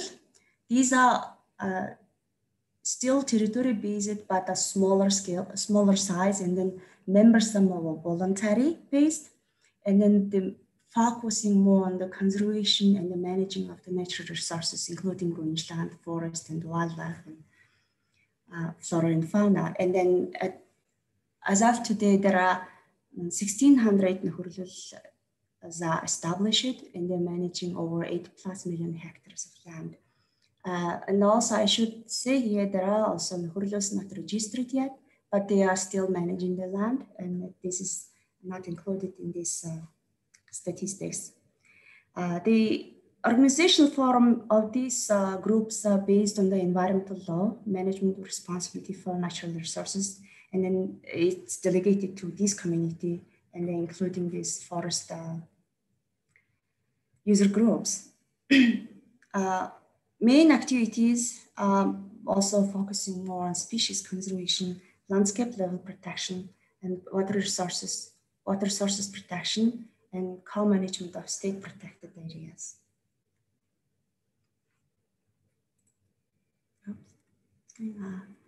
Okay, in this slide, you can see 2 maps. The first left-hand side map is state protected areas. About 29 million is under state protected areas. And then you can see the red colors in this map indicate strictly protected areas. Blues are national parks, and yellows are natural reserves, and purples are natural monuments. But in addition to that, there are initiatives or the activities happening is establishing the local protected areas. So these are actually increasing significantly in recent years. and becoming more important instrument to securing the grazing lands and other customary resources from them and protect them from the mining licenses. And you can see in the right-hand map, this brown borders indicate this, the local protected areas. And then under the local protected area, there are 27 million hectares is already designated, which is also a good start and a good initiative. We have, I would like to also share some examples of our Nhurlul, so these community groups. In Hirlintant National Park, Nhurluls are focusing on this wild sheep, mountain wild sheep, Argali, and then they manage and protecting from outside poaching. And also they benefit from the management and protection. And another group is in 2016 community managed areas in Gobi Burun National Park, and then they covering approximately 25% of the entire park area. And then these other communities actually implementing this the gear-to-gear and other the local tourism. And the third example is the Hostai National Park, and managed by the national NGO with the local community herders. And then the herders agreed to manage the buffer zones, and then also they agreed to avoid grazing in areas critical for this wild introduced horse, and this which is also endemic endangered species. If you look at the example of the local protected areas, most important thing is the local protected areas maintain ecological corridors, enabling wildlife movement between protected areas, and also the piloting these new governance types in these areas. So in Khinti Amag and Dornod Amag and also Amag, we already far east and the far west, we have wild animals, and then these local protected areas actually playing quite critical role, and then herder pastoral communities are becoming more active and working together. Another example to adapt or to reduce these challenges I mentioned earlier is conservation trust funds, which is established by pastoral user groups. So these three groups established this finance nature conservation and restoration activities. So they provide loans to member households and then support volunteer ranger actions. Another initiative or conservation action is certification of products from sustainable and responsible rangeland use. So this is actually becoming more nuanced and becoming more expanding in Mongolia. Herder communities are trying to get the certificate and then to access the better market, better European market that really care about the rangeland and biodiversity conservation. Another initiative is responsible nomad. It's another, there are actually three different certification schemes have been started and then piloting in Mongolia. The first one is Kashmir certification, and then second one is, I was mentioned, responsible nomad. This is herders who really did well can get the premium price and then become a more strong member of this value chain. So if we to wrap up in a minute, sorry. Yeah. Okay. So significance of this community-based conservation is first very thing is securing the pastoral resources and pastoral rangeland, and then so does the cultural values. And then also community-based conservation contributes to national goals, which is 30% of all land will be under this form of protection. And then this local level protection contributes to connectivity, conservation corridors, which is very critical to protect the biodiversity. And then also specific conservations, including iconic species like wild mountain sheep, and then snow leopards and other large migrating mammals in the eastern steppe of Mongolia. Another important thing, educating young generation of pastoralists on traditional practices, and then science-based conservation approaches are really the tool for the community-based conservation. And I will move on. So we know that I mentioned the rangeland degradation is the one challenge, and because of the mobility, because of the livestock number, and the combined effect of climate.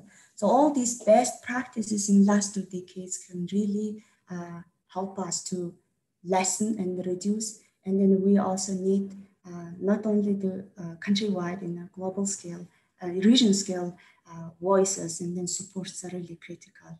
And so to be able to do that, we really need to have the monitoring activities that can really present the current status and then future prediction, and then that can also inform back the pastoralists to manage the rangeland condition properly. And since we have less time, there are 3-4 different rangeland monitoring activities happening around the country, and by different government organizations and then non-government organizations and then other institutions. So pastoral user group are actually playing quite critical role. And then there are some studies showing that the herd indicators herders are using to monitor their rangeland actually really similar like what government level monitoring. So that's why there are also initiatives to, how do we call it, align and then combine these different monitoring approaches, and then to be able to have a common and nationwide management. Also, there are key policy message. As I was mentioning, mobility is very integral and very important strategy, especially to use this low productivity environment. And environmentally sustainable approach is just only mobility, and then we cannot, fence, or we cannot settle down to be able to use efficiently in this sparse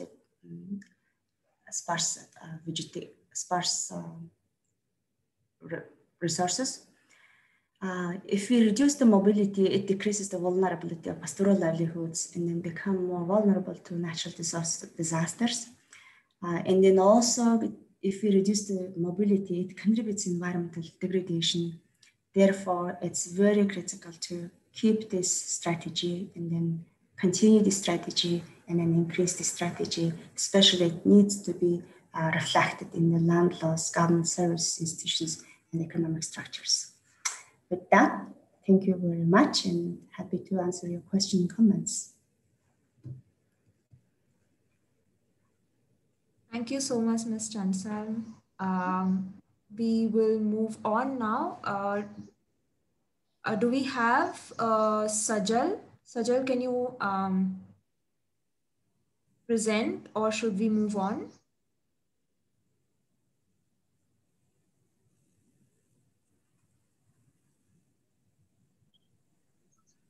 Yes, I am here. Okay. So yeah. Our presentation. So can you present? Yes. Internet is low at my end.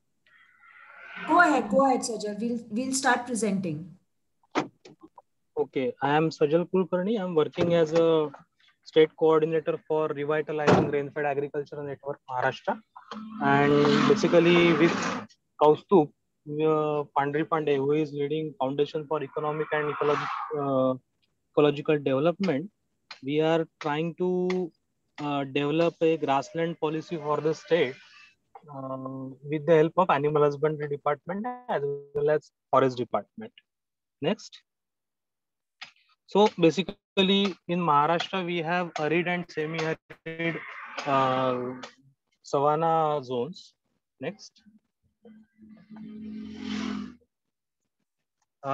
Preliminary study shows that about 70% is savanna grassland in India.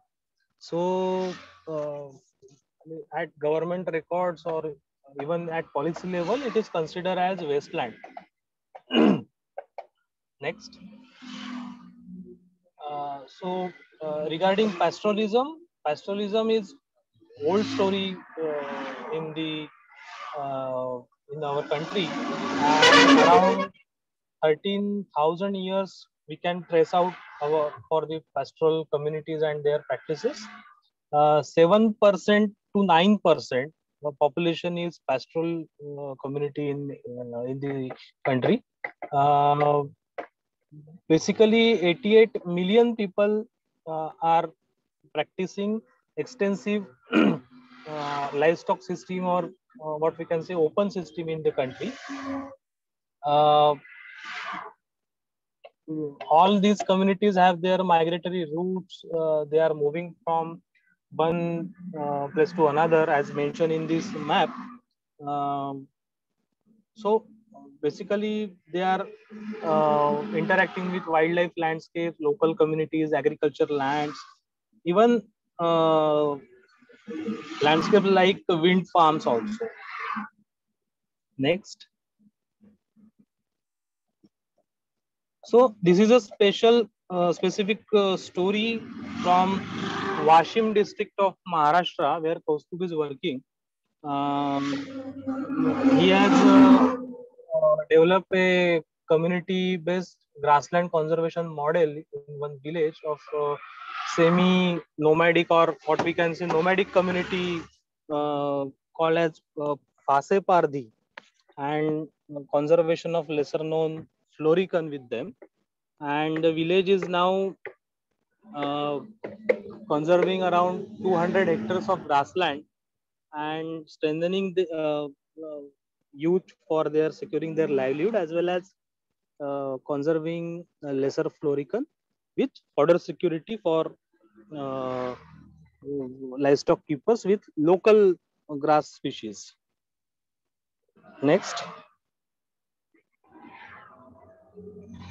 So by these examples and experiences, we have developed a task force for grassland policy level changes in Maharashtra state of India. Around 2.5 lakh hectares of the forest land in Maharashtra is declared already as a reserve fodder plots, but there was no management plan or interaction with animal husbandry department was not there. This community based development of these grasslands we have proposed, and now this task force is working pilot we have taken for 5,000 hectares in the state through Forest Right Act and biodiversity management committees. Then consideration of local traditional varieties of fodder or grasses we are recommending for wildlife as well as local livestock keepers also. Major emphasis will be on biodiversity conservation, local grass species, and local communities. This is the government resolution we have successfully passed in December 2020. And now we are planning to have this pilot program on 5,000 hectares of land in the state. Next. Next. Okay, so this experience is basically for how to deal with government officials as well as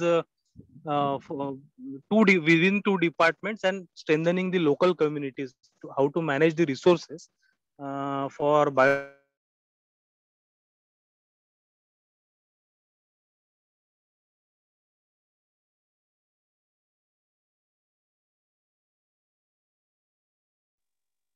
Sajal, we have lost you. We cannot hear you. Audible? Yes, Shruti? now you are. Yeah. Now you are. Go ahead. So, can I repeat what I have said last? Yes, please. Okay. So, basically, all these experiences and interaction with government regime, we have successfully tried to develop a state level plan for biodiversity conservation of grassland, as well as securing the livelihood of local pastoral as well as non-pastoral livestock keepers.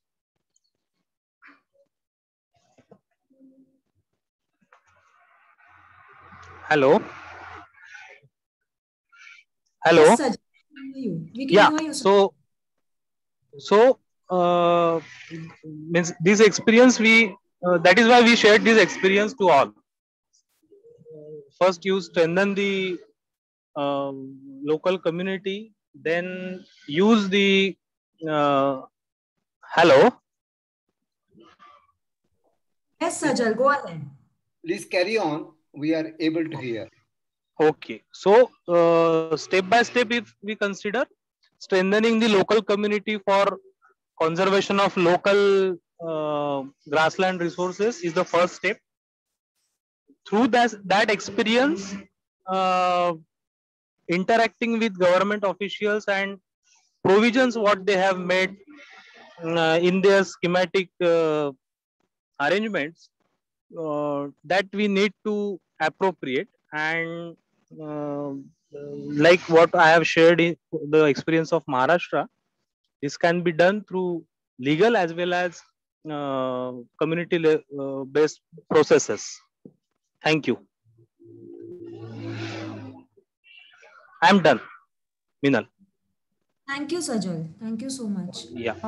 Sorry, I don't have internet right now. That's okay. That's okay. Thank you so much. Internet is very low. Thank you for staying on and giving us your presentation. Thank you. Thank you. From India, we now move on to Iran, and we have Nahid, who is going to present their experiences. Nahid, you can take the floor. Thank you, Mina. Can you share the PowerPoint presentation? Yes.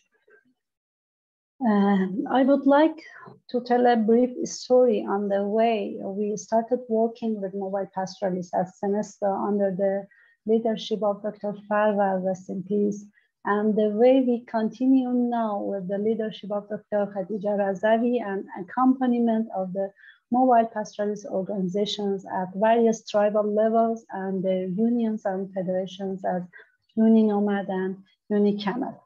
Can you share my PowerPoint presentation now?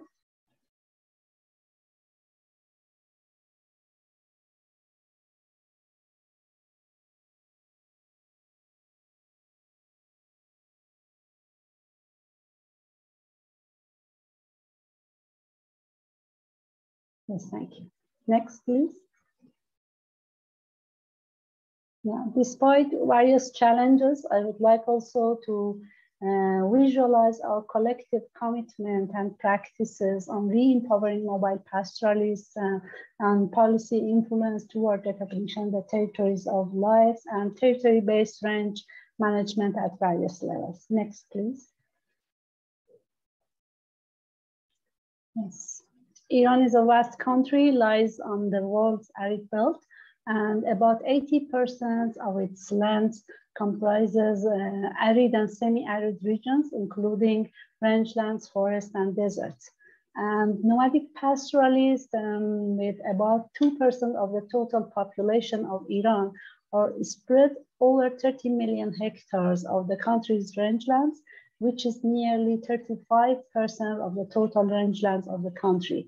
And Senestal works with 9 major groups of tribal confederacies and 2 independent tribes in west, east, northwest, south, and central deserts of Iran. Next, please.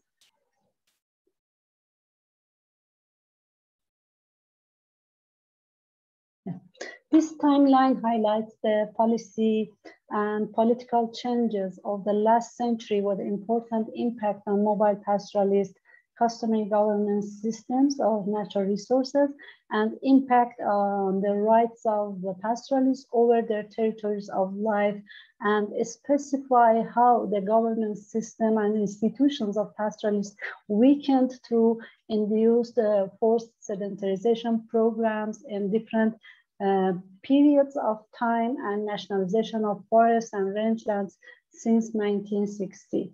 In result of these policies and programs, mobile pastoralists encountered various challenges such as degradation and destruction of their rangelands by expansion of agricultural lands, execution of various development projects, extractive industries, and pig dams and urbanizations. Therefore, Senesta started a participatory process based on participatory situation analysis with nomadic pastoralists at different, previous one, please. Previous slide. Yeah. And we started participatory situation analysis with mobile pastoralists, and they draw their desirable future visioning, and they developed their own strategy and action plan to address these challenges. And Senesta facilitated, next please, this process through re-empowering mobile pastoralists and their traditional governance institutions to stand up as legally recognized actors. And also we facilitated registering the tribal organizations and community-based organizations at sub-tribe, tribe, and tribal confederacy levels for reclaiming the appropriate recognition and governance of territories of life. Also, we facilitated the establishment of UNINOMAD, the Union of Indigenous Nomadic Tribes of Iran, and UNICAMEL, the Union of Indigenous Camel Herders of Iran, their national federations. These registered institutions make more substantial ground to influence policies and reclaiming their rights over their territories of life to effective dialogue and collaboration with other stakeholders. Next, please. For example, revision of the Natural Resource Comprehensive Law in a participatory process and in result, pastoralist policy recommendations or participatory governance assessment of protected areas and conserved areas with multi-stakeholders, with government agencies, pastoralists, and civil society organizations. Also, previous one. Also, advocacy and lobby with policy and decision makers in recognition of the concept of territory and avoid fragmentation of territories of life, and advocacy for the rights of mobile pastoralists over their territories within the framework of national and international policies and laws. Next one, please. We developed participatory GIS map by Senesta facilitators, and especially with our dear sister and colleague Ganimet Ajdari, rest in peace, to identify the threats and occupations with pastoralist territories within pastoralist territories of life. And we developed the restitution plan toward reclaiming the rights, and we used the participatory GIS maps as an effective instrument for dialogue and collaboration with relevant state agencies and other stakeholders. Next, please. And in result, the involvement and participation of mobile pastoralist organizations and registered institutions and UNINOMAD, they involved actively in design, implementation, monitoring, and evaluation process of a series of projects, previous one, series of projects, at least 20 projects, particularly with the UNDP, JEF, SGP of the UNDP and Global Support Initiative Phase 1 and other stakeholders to cope with climate change issues, understanding and promoting the ICCAs and the territories of life, also organizational cohesion of their institutions and policy influence, and promoting innovative livelihoods within their territories and restoration of rangelands and other actions, as you will see in the following slides. Next one, please. Yeah, this is the first participatory project about territories of life in Qashqai tribal confederacies for recognition of the first ICCA through the issue of an official. Yeah, this is the another. Yeah, next one, please. I will review all these projects. Yeah, this is another project on understanding and promoting territories of life in Iran and beyond. Next, and this is next. And this is another action by Abul Hassani Tribal Confederacy Institution for reviving indigenous community conserved areas and to cope with climate change issues. Next. And another project in Chodari Independent Tribe in Central Desert, and another one, yeah, next please. I just go, yeah.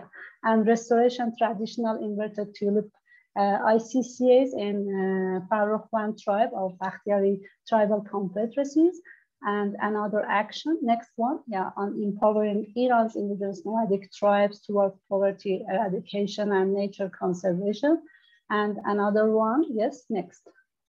In Shah Saban tribal confederacies territories in northwest of Iran and their ICCAs, and next one, yeah.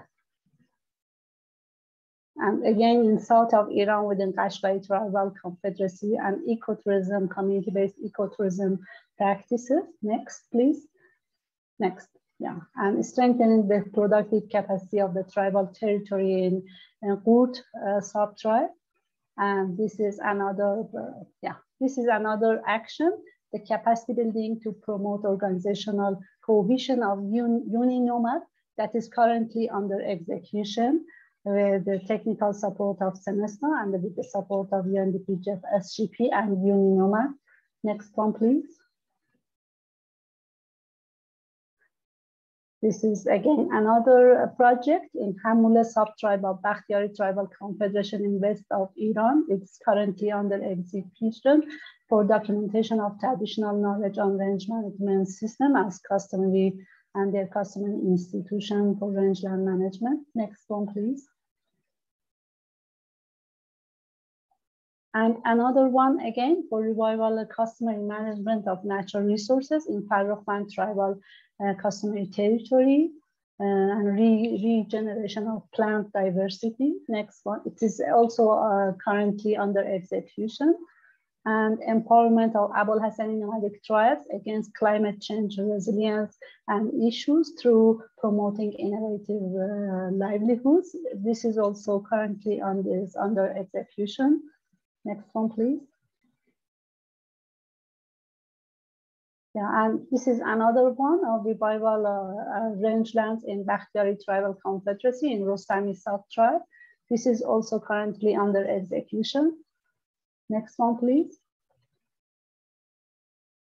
Yeah, and finally, we give two messages and call for stronger support at policy and practice arena for recognition of territories of life and ICCAs and promote the role of pastoralists and their governance system to achieve territory-based sustainable range management and conservation of biocultural diversity, also to promote their role in restoration of rangelands and ecosystems within their territories.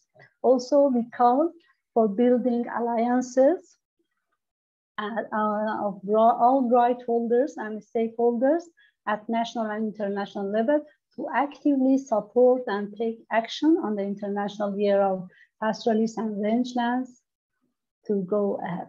Thank you so much for your attention. And you can display the last. Thank you. And we will have 5 minutes of video by the narration of Dr. Farvar. I would like to display that. Thank you so much for your attention.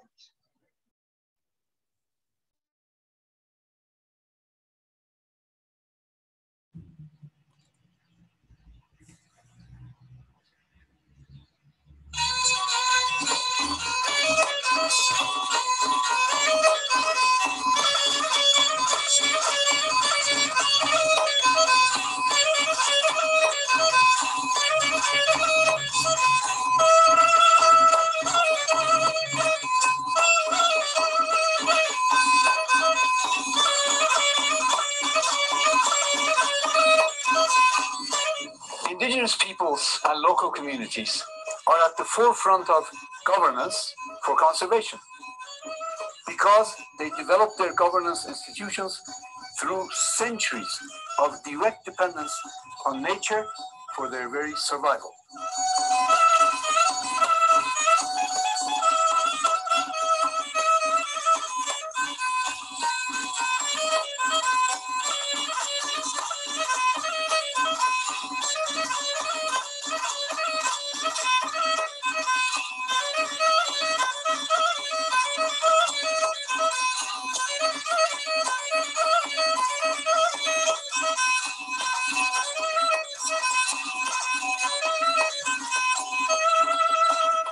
institutions learn to respond to the vagaries of climate, learn to manage conflicts, learn to meet the changing needs of people with very little chance for error.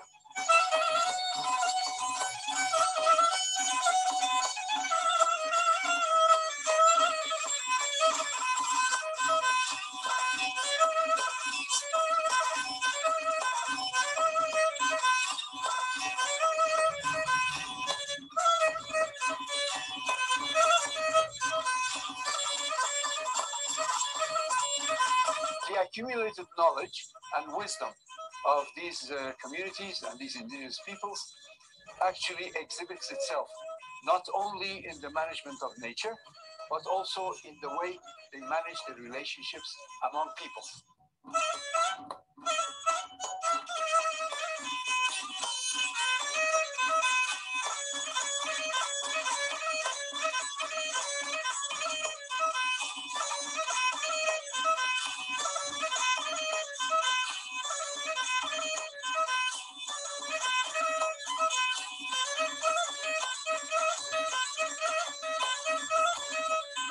The governance team also produced a recommendation on food and water sovereignty. Basically, all who have the power to do so should take concrete steps to ensure the food and water sovereignty of producer communities in protected and conserved areas, including the right to use, save, and freely exchange diverse seeds and livestock breeds, building upon cultural diversity, traditional knowledge, and practices and local innovations.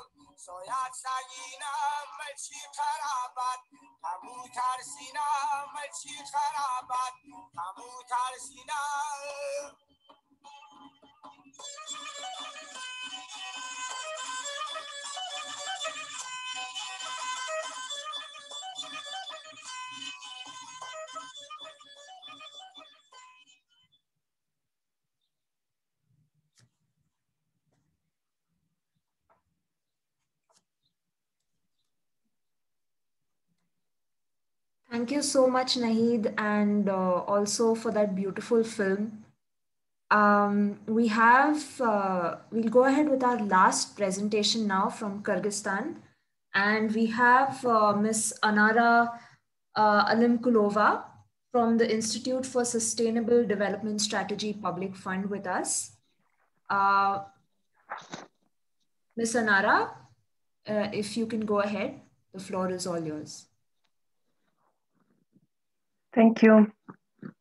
So my name is Anara Alimkulova, and I'm very pleased to be with all of you today and have a great chance to share an experience of Kyrgyzstani pastoralist communities today. So we are very new member of ICCA Consortium, so we became a member the consortium this year. So I have already participated in some events, gathering of the ICCA Consortium, but for me it's very interesting to learn more about the experiences of pastoralists from different countries. And today, so I will share some experience. Actually, so I was very lucky. I don't remember the year, but I was very lucky to meet Dr. Taghi and also Terence during their visits in Kyrgyzstan. I think it's 2 or 3 years ago in Kyrgyzstan. So that actually they visited the place and also communities, the experience of which I will present today. So next, so that I called the presentation about to share about the community-based conservation or community-based management in Kyrgyzstan, especially in the northern part of Kyrgyzstan. So here you can see the map of the country. Next slide, please. Next slide, please. So, and more than 90% of the territory of Kyrgyzstan is occupied by mountain ridges of Tian Shan, I'm sorry. Let's see. Tian Shan and Pamiralai.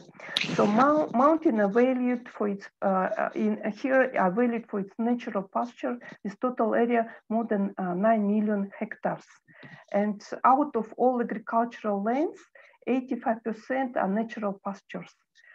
Over 40% of the whole territory of the Kyrgyzstan is occupied by pasture, and the average altitude of pasture is over 2,000 meters above the sea level. And one of 3 of them is located on the altitude from 400 to 3,000 meters above the sea level. Next slide, please. So I will share the experience about traditional pasture management. So our pastoral communities have accumulated 1,000-year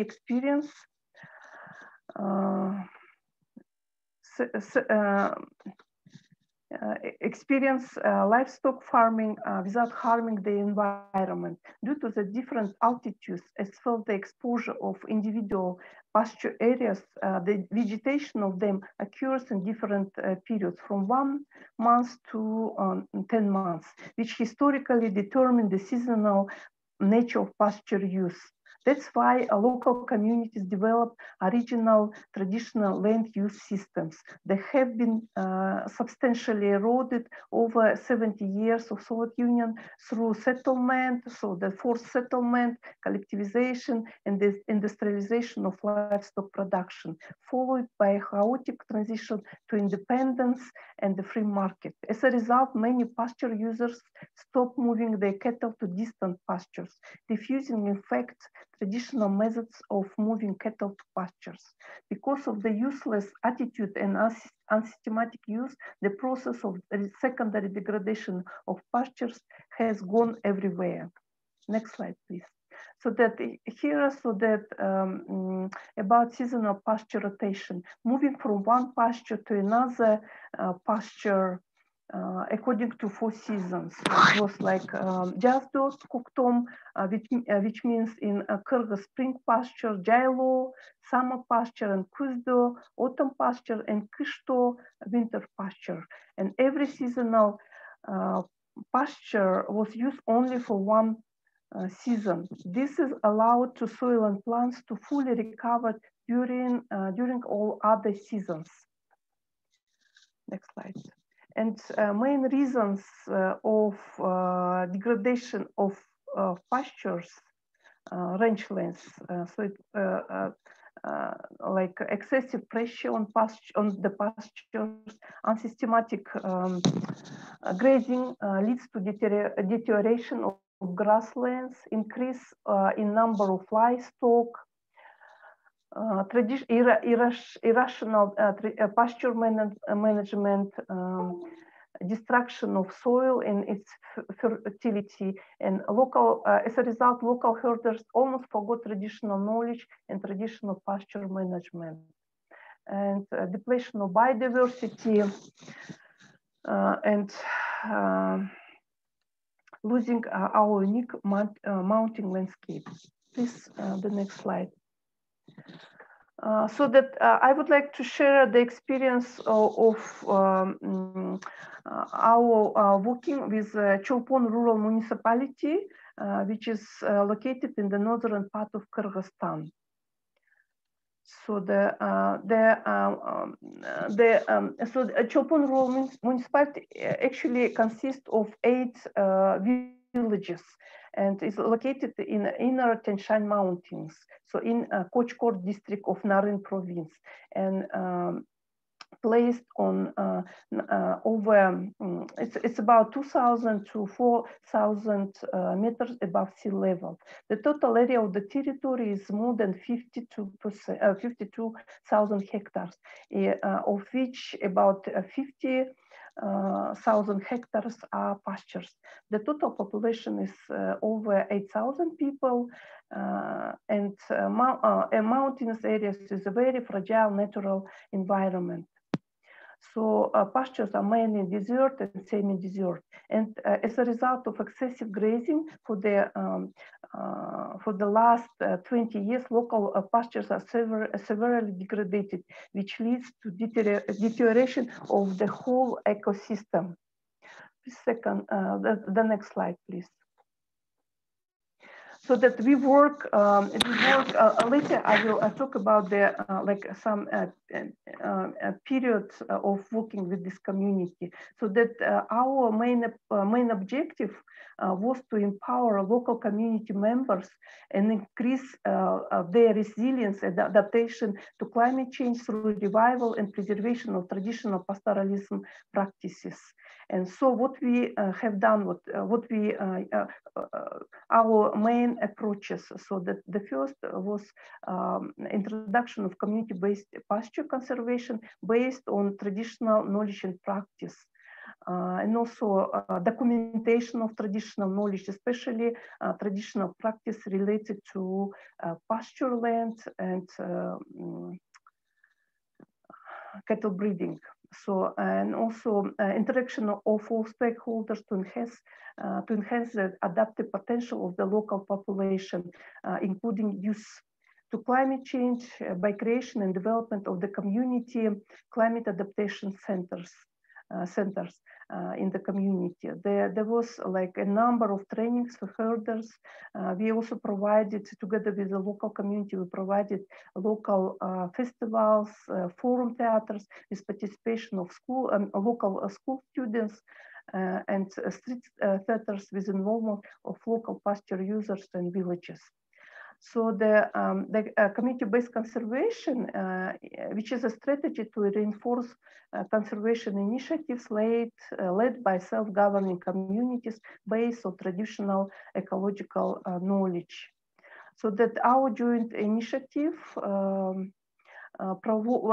actually promotes this concept by involving local people, pasture users, and decision-making around pasture and natural resources management. Next slide, please. So what actually, I mean, main achievement and result what we have done. So together we created climate change adaptation center to revive traditional system and climate adaptation strategies by using participatory rural appraisal approach to map and document traditional knowledge and practices, reducing the vulnerability of the local community to the effects of climate change, reveal the available tools of collective solutions for climate change and pasture management.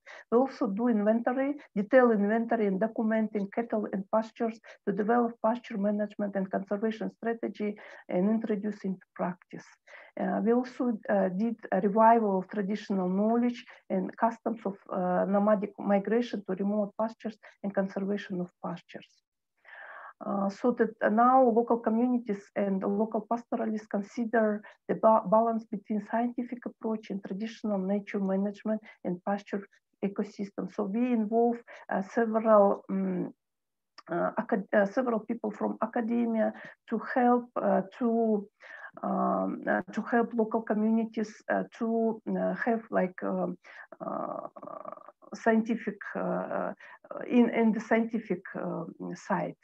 The herders, in result, the herders are equipped with traditional methods of nomadic movement And now they don't remain at the same place all season to support plants recovering.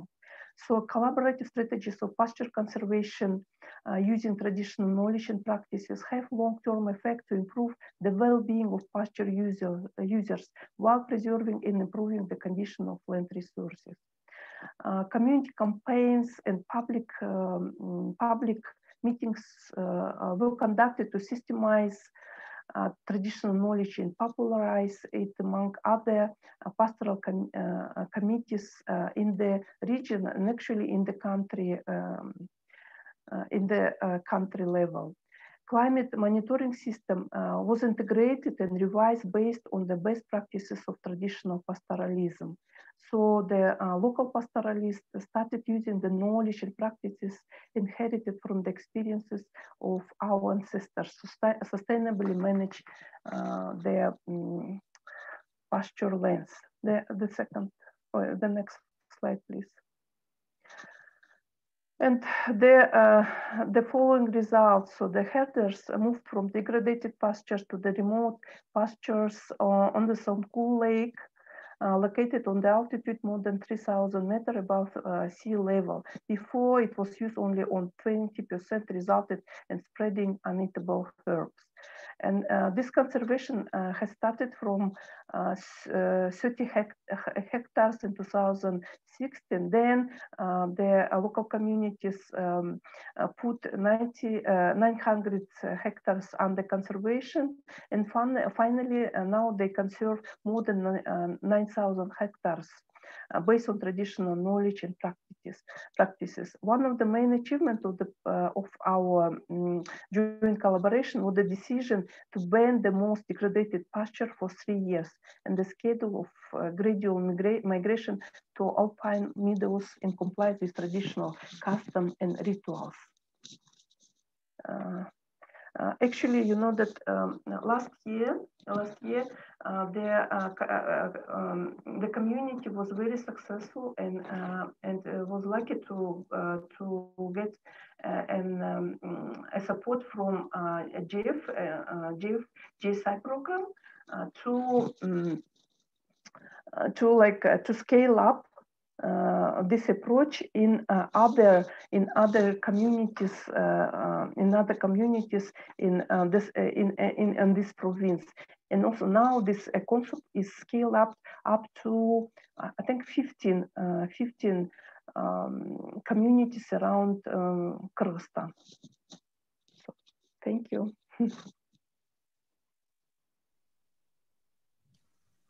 Thank you so much, Ms. Anara. And I would also thank all the other presenters for giving us such wonderful presentations and sharing your experiences with us. And we can already see that there is a lot of interaction in the chat room, in the chat box. And this is one of the main aims of this event, that people start talking to each other on the various activities that are going on.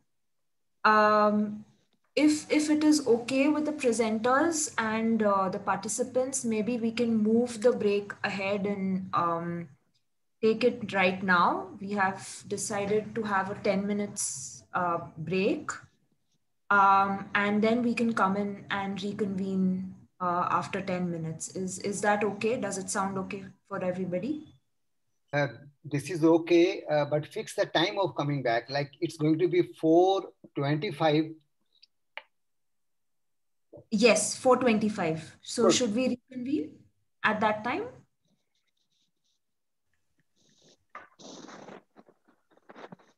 To me, okay.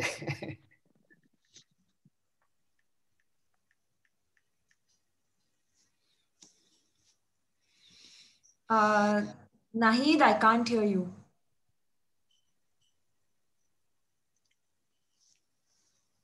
Somebody to second me, Dr. Sharma.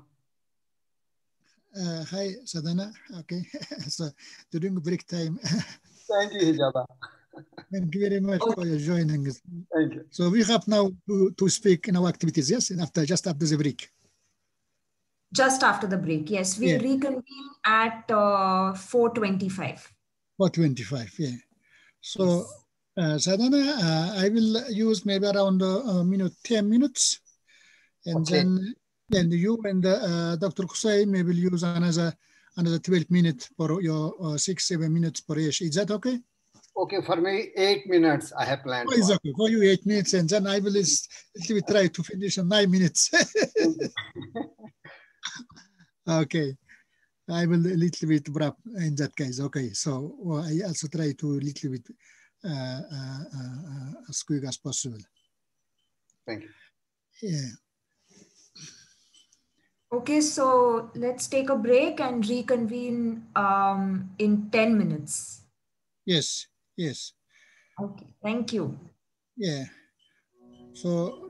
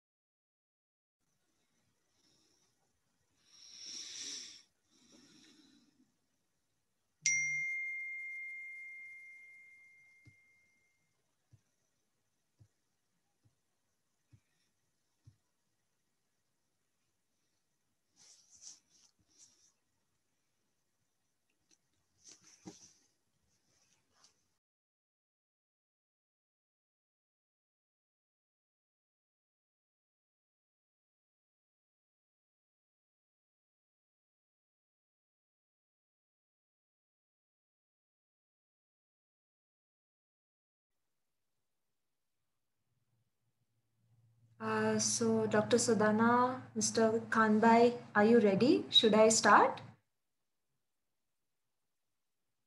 Okay, thank you. Okay.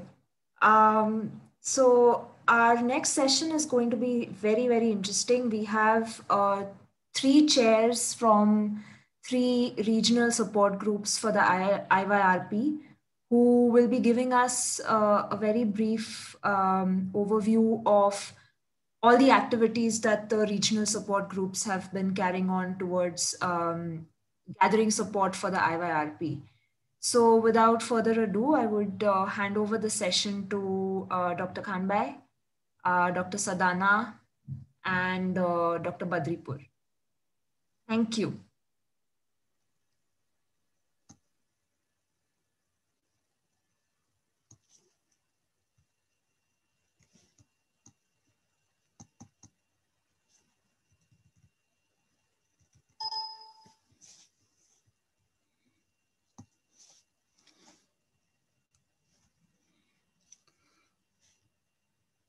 Hello, everyone. You listen to me?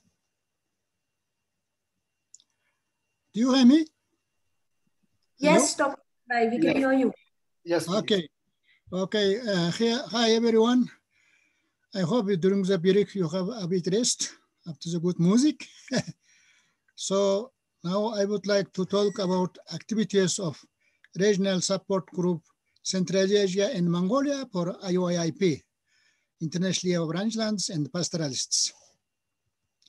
So as this session on IYRP, I would like to a little bit talk about the process of going the proposal on IYRP. Of course, in August 2019, the Mongolian government proposed IYRP to UN. Then the international support group, which is many people here, for example, Jurgen and others, became closer to Mongolian team. Before that time, also during the 2019, 2018, it already was discussed the process of IYRP in many international activities and events and proposed to consider on that. So Mongolian government started in 2019, the proposal, and and then October 2020, the FAO Committee on Agriculture, COAC, endorses Mongolian government proposal for IYRP for in 2026. So international year will come 2026, it will approve it finally. Also, FAO Council in December 2020 and FAO Conference in June 2021 accepted the proposal. So that's right now. So currently the proposal is an international initiative involving many countries and the organizations. Currently, the proposal supported by over 275 organizations and over 34 national governments. So you can see it in your IYRP website, which is here. And so now our next stage is final approval of IYRP proposal by United Nations General Assembly, UNGA, in September 2021 in this year. So we are very close to final our stage. We hope it will done. So just a few words about why we need IYRP. One is there are four main, which I bring here, four main reasons why. But these four is under the many other reasons. But these four is just highlighting main reasons. One is to increase the worldwide understanding the importance of rangelands and pastorals. It's very similar, very in coincidence with ICCA Consortium now is doing and objecting for our ICCA Consortium, as I think. It is very much important for food security. As you know, we want that pastorals as food producers And environmental services, pastoralists as custodians of environmental protection. They are living in the territory, they conserving the ecosystem. So that's why I think we all discuss here these issues.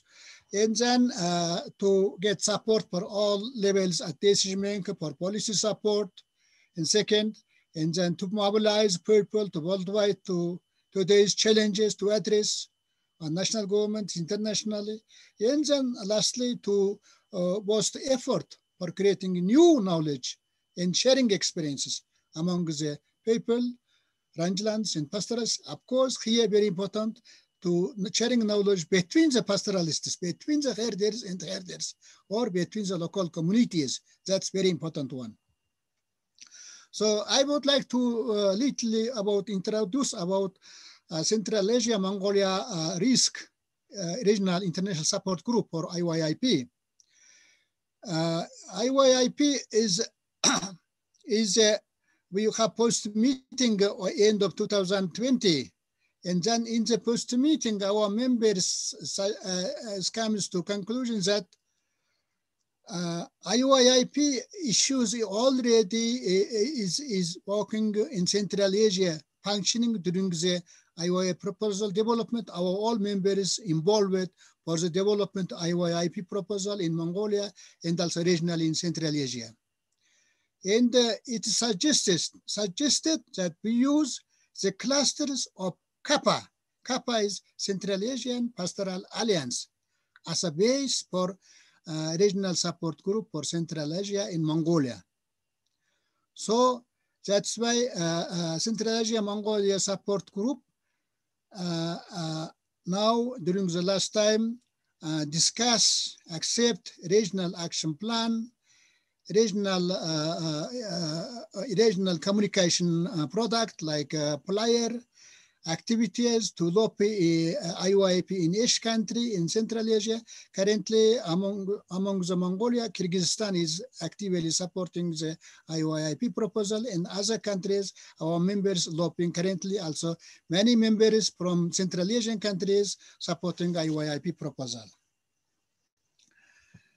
So we are now our members working for the lobby for national governments to say yes at the UNGA United Nations answer for the approval of IYRP proposal. That's our current task.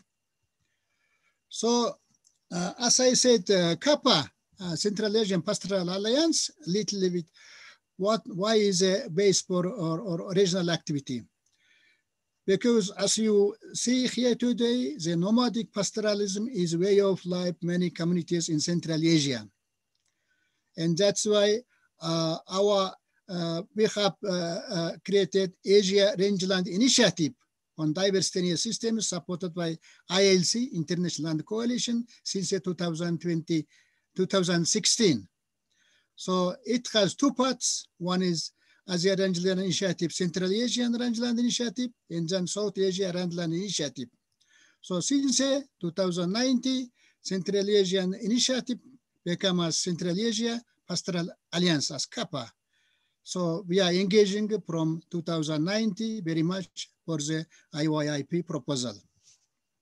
Currently, CAPA includes 49 organizations.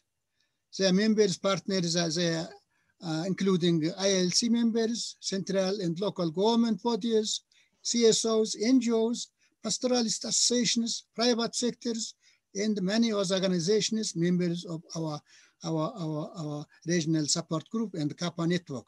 So it is an open network for all stakeholders of course, in the regional level for the support of IYRP. So CAPA, we are working from root level, from local level. So we are working our communities in pasture user groups, forest user groups, local groups, to the national level activities, working with ministries, like IYRP proposal closely is proposed by the Mongolia Ministry of Food and Agriculture and Light Industry. So we are very much close working with national governments. Also, of course, at national level, we are regional support group for IYRP. So this interrelated our activities at all levels. So in In Kappa, we have 5 clusters. So one is community lands. That's exactly same as we are talking here. The communities are custodians of environmental protection and sound use of rangelands. Currently in Central Asia, we have 3 models of community-based pasture management, like Mongolian model, which is community-based natural resource management and pasture user groups, which is organized by themselves as local groups, as already our presentation is told. And secondly is a model on pasture committees, local governments cooperating, pasture user unions, which is very much using now in Kyrgyzstan and Tajikistan. And also we have a model based on co-management with locally led by government agencies, which is mostly used in Kazakhstan, in Uzbekistan, and other countries of Central Asia. So this is a very, our effort is for IYRP activities to support these communities to conserving the local rangelands, local ecosystem, and sound these pasture lands. And we have also cluster on policy issues. So in Central Asia, all countries have legal base, special laws for pasture, laws on pasture and pasture lands, as well as other laws, and they all is included like the legal base and the policy base for co-management and national management in these countries. Also, we are reviewing policy and legal regulations together with local governments, also stakeholders, pilot studies and field works. And now we are mobilizing, influencing for sub-laws and procedures to implement our laws.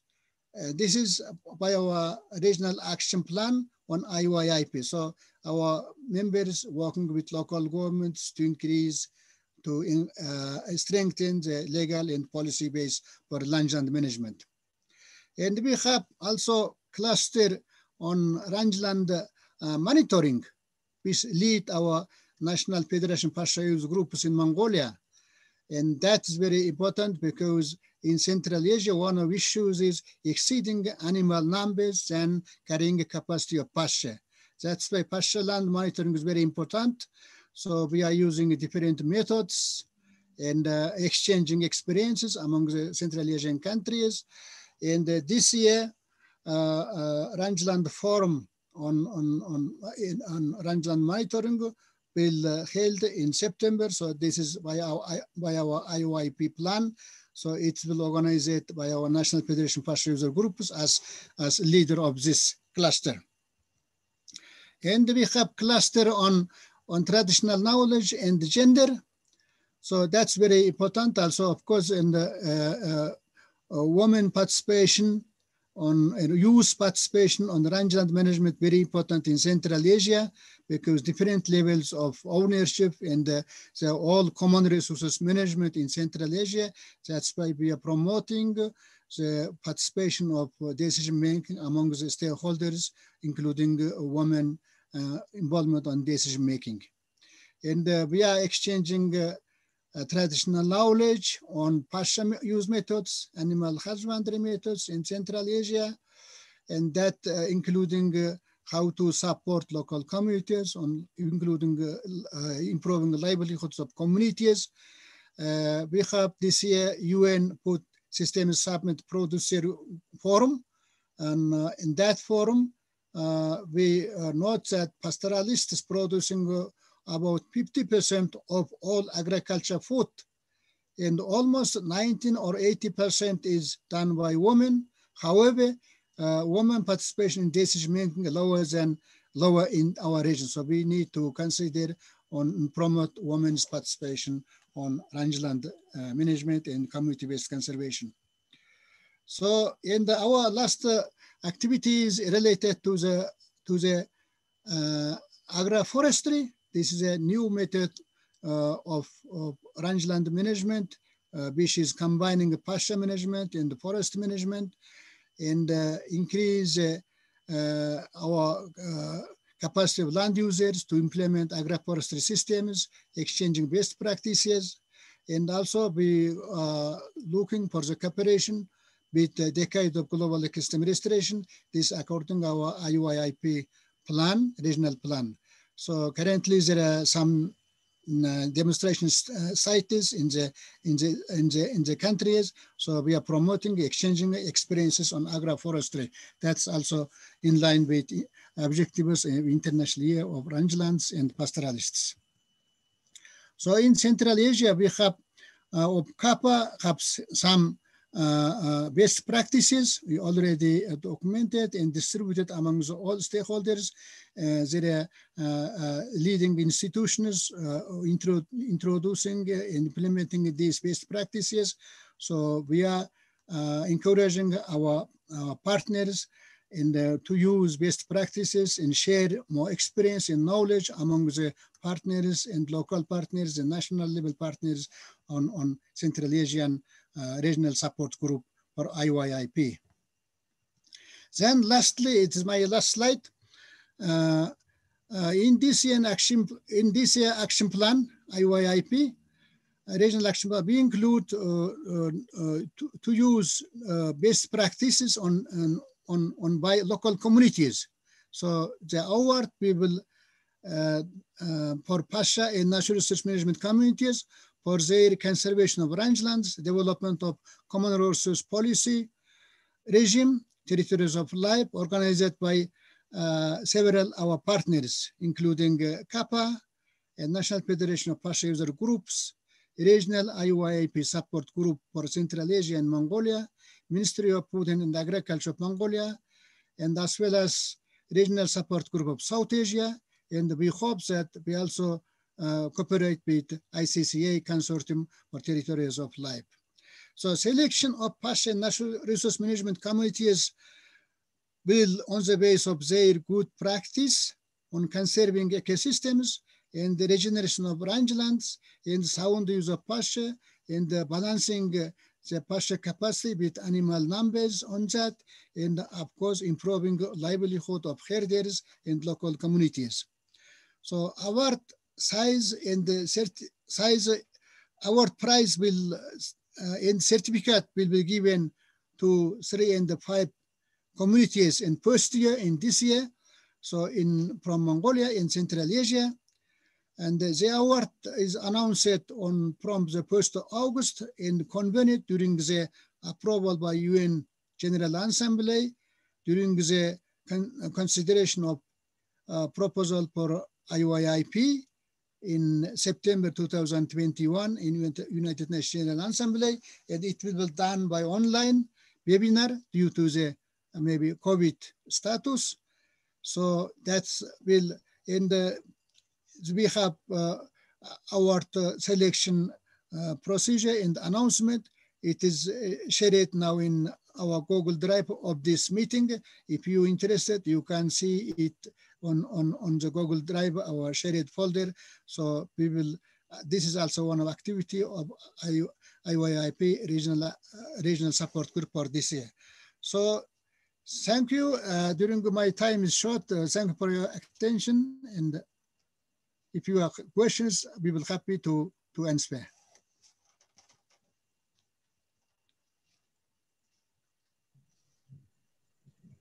Thank you, Dr. Khandai. I will hand over to Dr. Sadhana, who is the chair of the South Asia Regional Support Group.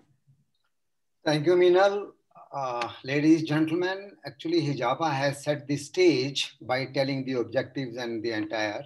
I'll share my screen to bring up the points which I want to say about. It might take 1-2 more seconds. I am hopeful I am visible, friends. Yes, Dr. Sadhana. Oh, thank you so much. I welcome you for this regional IYRP support group. We remember Taghi Farvar and the wonderful message which came from Dr. Grazia, and everybody here really feeling a lot much about. Thank you so much for setting the pace for that. And I am thankful to Mongolia, Hijaba, your entire team for making a new direction for the world. Friends, ladies and gentlemen, my aim is to say a few words about what activities the regional support group we are doing. Building our team was the first activity. That's okay. There has to be a chair, co-chair, etc. Fine. And the main objective of raising awareness. For this, we took several webinars, and our aim was to reach wider areas and make wider presentations. But the first major activity that was needed was to start lobbying with the government, so that our countries, we have 8 countries in our region, and these 8 countries, only Afghanistan had already submitted the acceptance letter. So we were trying with our own government and also all our other countries, and subsequently, fortunately, Bhutan and India gave the acceptance letters, and that's really wonderful. Others are, in fact, trying at present, and very likely, we are very hopeful. I mean, we can just hope on that, but they are trying. We are really after them, and we are all trying to do together. Yatra, this word, ladies, gentlemen, means walk.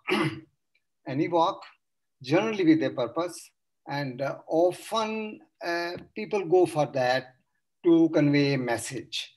Gaurav Yatra would mean a walk of pride. This is what we managed to have the pastoralists take a walk and convey the message to people that yes, the rangelands are equally important, just as the pastoralists are. They are the pastoralists. They are rangelands because that's what the breeds depend upon. Their yatra continued to places and discussions, presentations, and it also came up in the newspapers. That's how we reach the people. And friends, in addition, there were some research articles done by many people in our group. And we also were serious about making country reports. All our countries, including Afghanistan, Bangladesh, Bhutan, Nepal, Sri Lanka, Pakistan, we all desired that we can make a presentation. On 10th March, Pakistan made a presentation, and they told several new things in that. Then also we gave awards on the World Environment Day on the 5th June.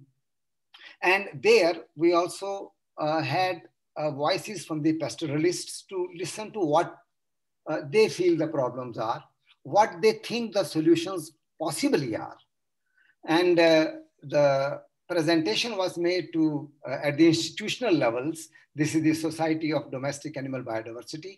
Our topic we took was straightway here, and then this message in the month of February was taken forward. And in terms of awards, this was the award this time was given to 3 pastoralists, and this activity was continued in a little different manner of now planning to give awards to rangeland supporters or people who restore. And another activity we did was to understand the rangelands. By chance, rangelands as a word is generally not popular in our South Asian countries. And many times, you know, we include grasslands, or even the land which sometimes they call as wasteland, although that is important, but the nomenclature goes like that. We want to change that. And we wanted to understand it better. So for this, we really had meetings, discussions, and really thrashing the issue. And now another important activity, awards have been proposed by our teams, our groups, by SEVA and by Center for Pastoralism, with the help of ILRI and also ILSI, to provide awards to people who work in restoring the rangelands. That is very broadly what activities we had a chance to do in this. And this award for the best practices in development of grasslands, we have planned to give to all our countries a sum of rupees 10,000 INR for that, and also perform, and all these details being ready, the activities are being done. This is us, the regional IYRP support group, South Asia. We have our people around. And with that, I complete what broadly we South Asian region could do to some extent. Thank you very much, ladies and gentlemen. Thank you. Thank you so much, Dr. Sadhana. That was really interesting to see how different activities have been taken up in South Asia. I want to... Yes, Dr. Sadhana. I want to close my... I want to stop share. Thank you so much. Thank you. Thank you. Thank you. We'll move on and we have Dr. Badripur who will be telling us about the activities of the RISG in the Middle East. Over to you, Dr. Badripur. Thank you, Minal, and thank you, the organizer of this virtual workshop. I want to show you what is going on with our activities. Yeah. Is it shared? Yes. Okay, Yes. okay. Yeah, thank you.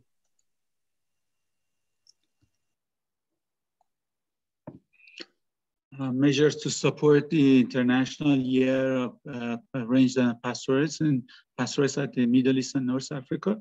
I want to start with talking about the Taghi Farvar, who did a great job on pasture and rangeland and pastoralism, and we missed him, but we hope to follow him.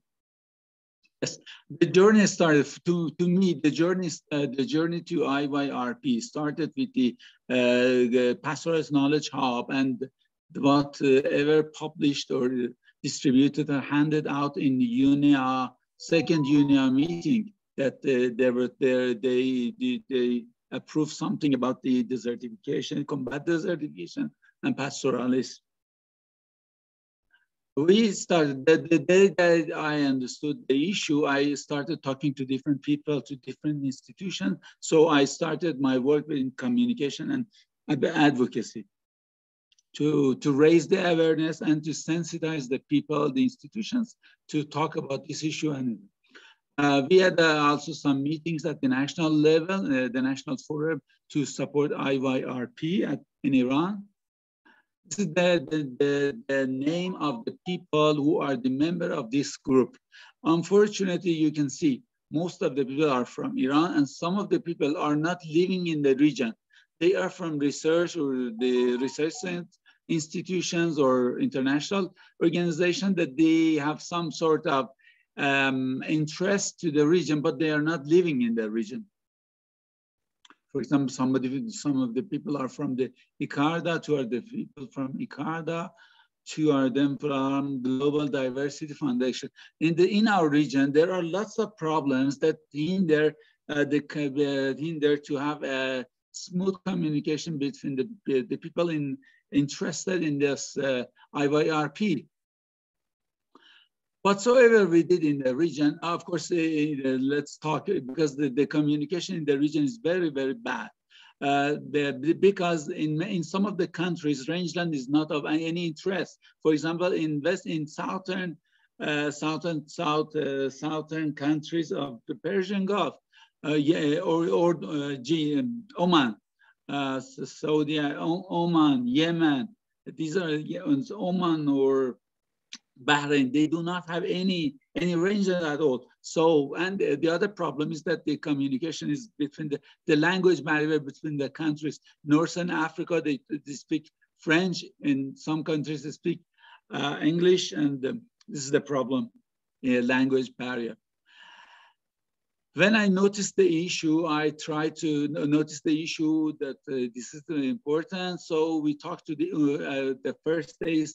We talked to the COAG chair who was from Iran. He supported the communication was very good. Everybody was happy with the form of the meetings that he chaired, the communication. So after the COAG, we go to the FAO Council and then to the FAO conference.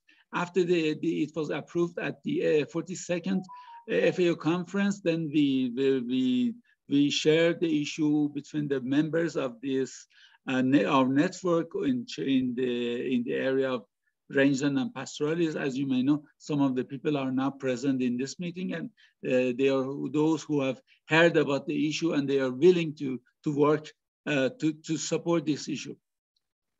We shared about whatsoever we could. We did to have anybody interested in the area of rangeland and pastoralists to be informed.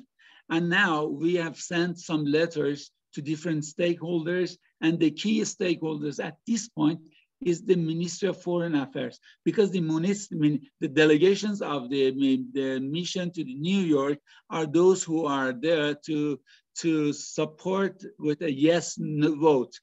And we also organized 8th National and 1st International Rangeland Management Conference.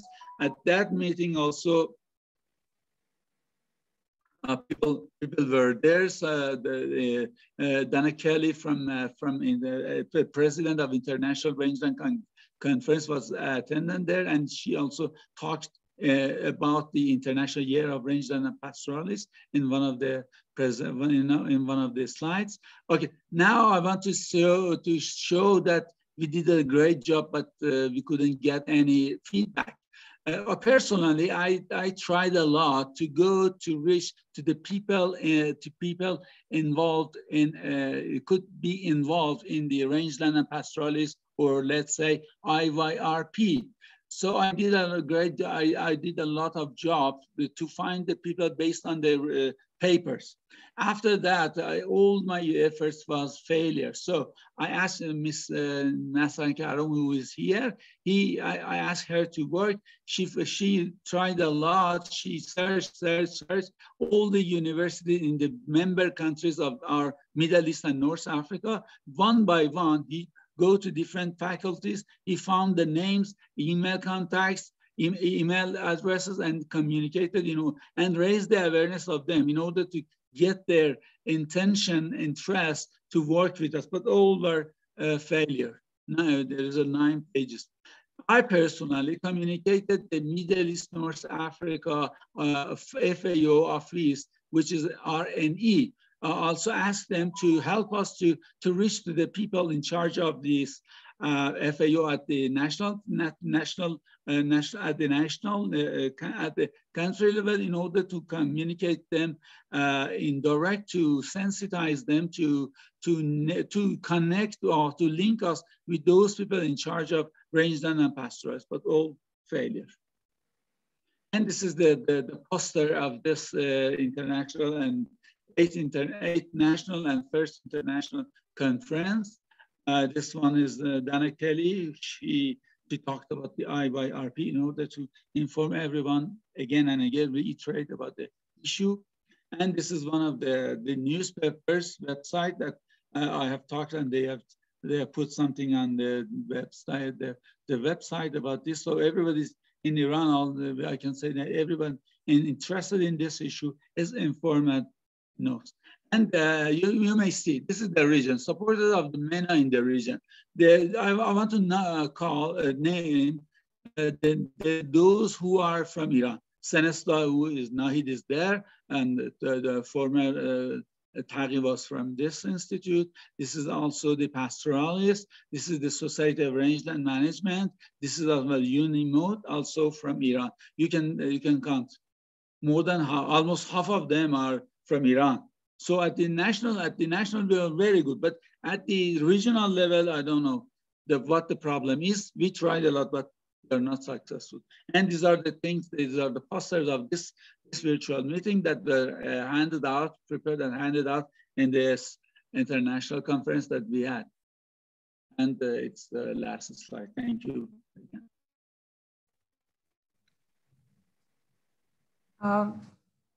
Thank you, Dr. Batipur. I think it's, thank you for sharing some of the difficulties in networking in some regions that a lot of us are, facing as well. So we hope that in the future you are able to get many people involved in these processes. With that, I would really like to thank all three of you for taking time and updating us about the various activities that have been going on in different regions, supporting the International Year for Rangelands and Pastoralism. I would like to hand over now to Sabine Schmidt. She has been working in Mongolia for many, many years with different pastoralist groups, and she's also the convener of the ICCA working group that has just convened there. So over to you, Sabine.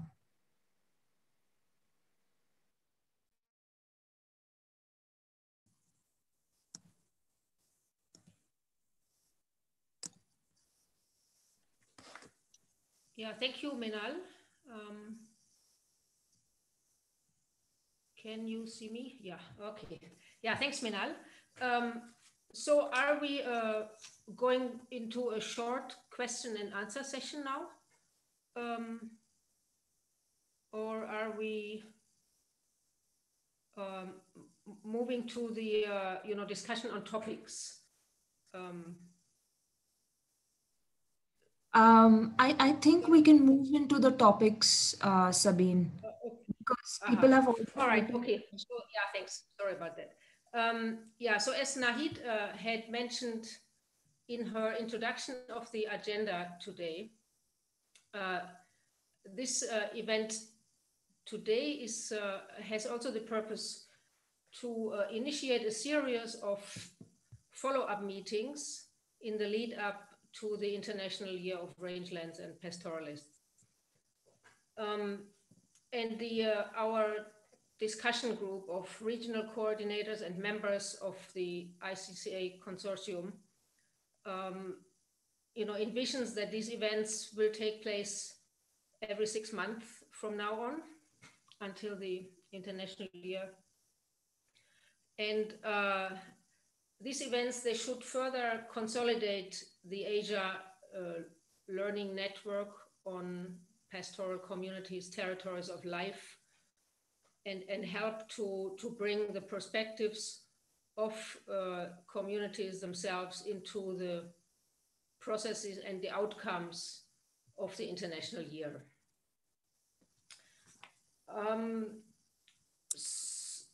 So they,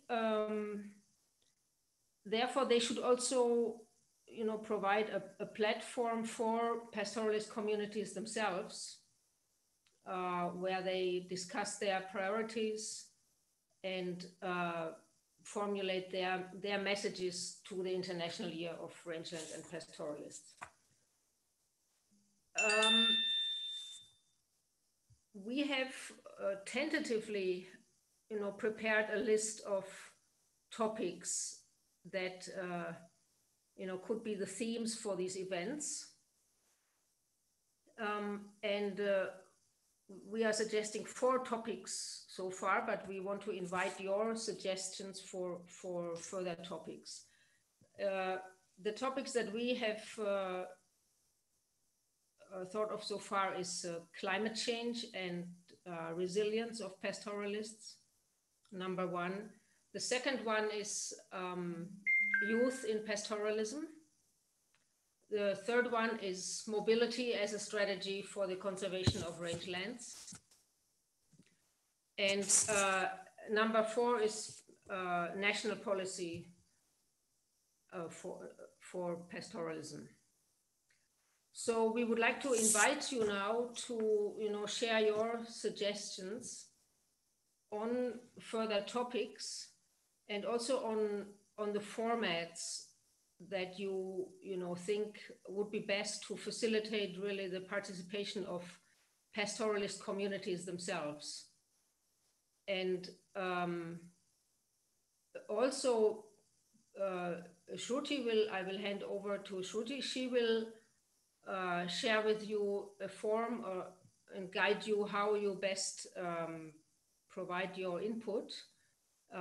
So please also let us know which topic you are most interested in and what topic you would like to contribute to. We envision that from this meeting today, different working groups will emerge that discuss and prepare these follow-up events. So thank you very much. I look forward to receiving your ideas and to work with hopefully many of you in further strengthening the Asia learning network on pastoralist communities, territories of life. Thank you very much. And for now, I hand over to Shruti. Thank you, Subi. I just shared the link to the form, and the form should look so the form is to collect information and collect your contact details, especially those who are interested in being part of the various working groups. The 4 that we are hoping to create, and also similarly organize workshop like this in the future, and have more participants, have more people who help us organize this and inform future discussions.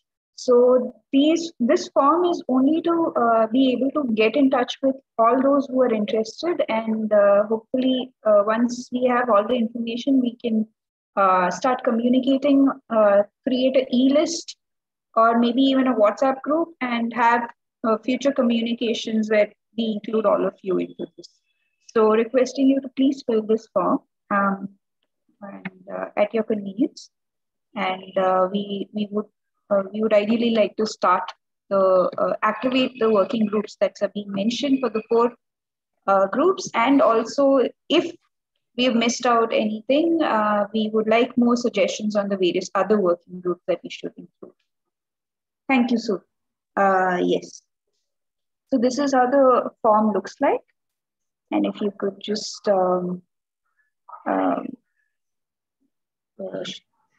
put in all your inputs here, we would be able to get in touch with you within a week's time. So, Sabine, over to you. Okay, yeah, thank you, Shruti, for that. Okay, then I will give the floor to Mr. Ikhanbay again to share with us the statement from today's meeting to the International Year of Rangelands and Pastoralism. Ikhanbay, please go ahead. Okay, thank you. Thank you, Sabina. So, dear participants of today's meeting,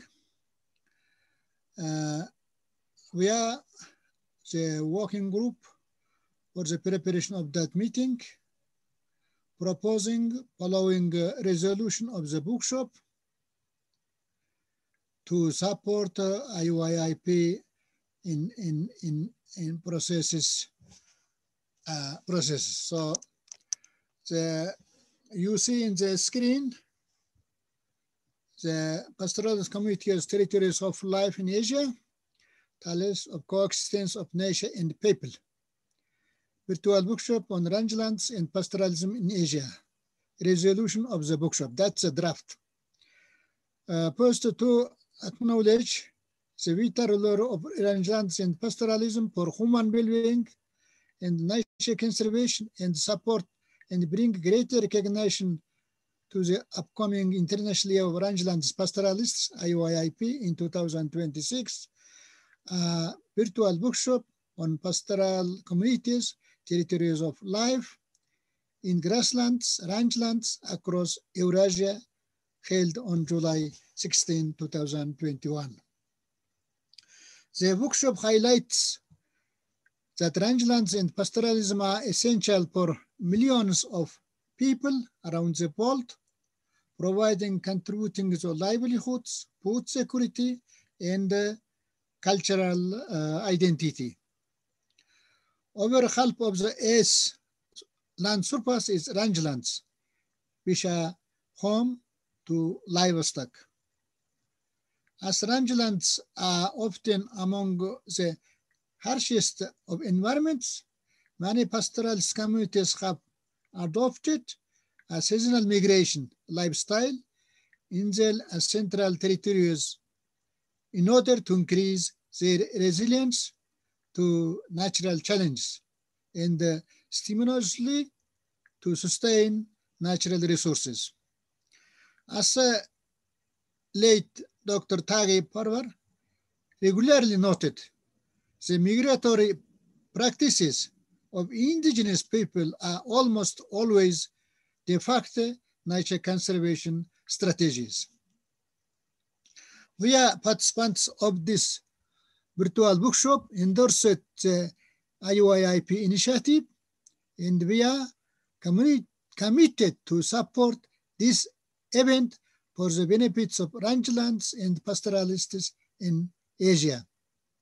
We note on the importance of IYRP to increase worldwide understanding of rangelands and pastoralists for the food security and environmental services, and to raise awareness among decision makers at all levels, calling the enlightened and supportive policies to benefit current and future generations. We are calling for the following actions on the cooperation among all stakeholders to support IYRP in Asia. So first, strengthen customary institutions of pastoralists to support their role in conserving biocultural diversity, advocating for their national resource and land rights, enhancing economic and ecological resilience of pastoralists, blending traditional knowledge and innovation, and providing mobile wellbeing services. Recognize the territorial ecological integrity of pastoralists on their own customary governance system, prevent fragmentation of their territories through recognition indigenous and community conserved areas and territories, ICCAs at various levels. And invest to strengthening the socioeconomic and ecological values and resilience capacity, such as seasonal migrations, as valid strategies to cope with climate change, SDG 13, to contribute to combat desertification, restore degraded lands and soil, including land affected by desertification, through and floods, and strive to achieve land degradation natural world, SDGs 15 and 3, protect their indigenous food production systems to contribute food security, SDG 2, provision of necessarily mobile wellbeing services such as veterinary, medical, and health, SDG 3, and mobile education services with 100% coverage that related to SDG 4. So support pastoralists in the territories of life before and during the IYRP. Expand experience sharing on community-based participatory management of rangelands by Central Asian Pastoral Alliance, CAPA, and South Asian Pastoral Alliance, SAPA, for the support of activities of local communities, pasture user groups, and associations to secure their rangeland use rights with equal participation of women, youth, marginalized poor, and on the management of grasslands and the natural resources in Asia. Organize events, hold annual conferences and other activities, and support exchange experiences with conducting a special award among indigenous people and local communities by implementing good practices on rangelands and pastoralists in Asia.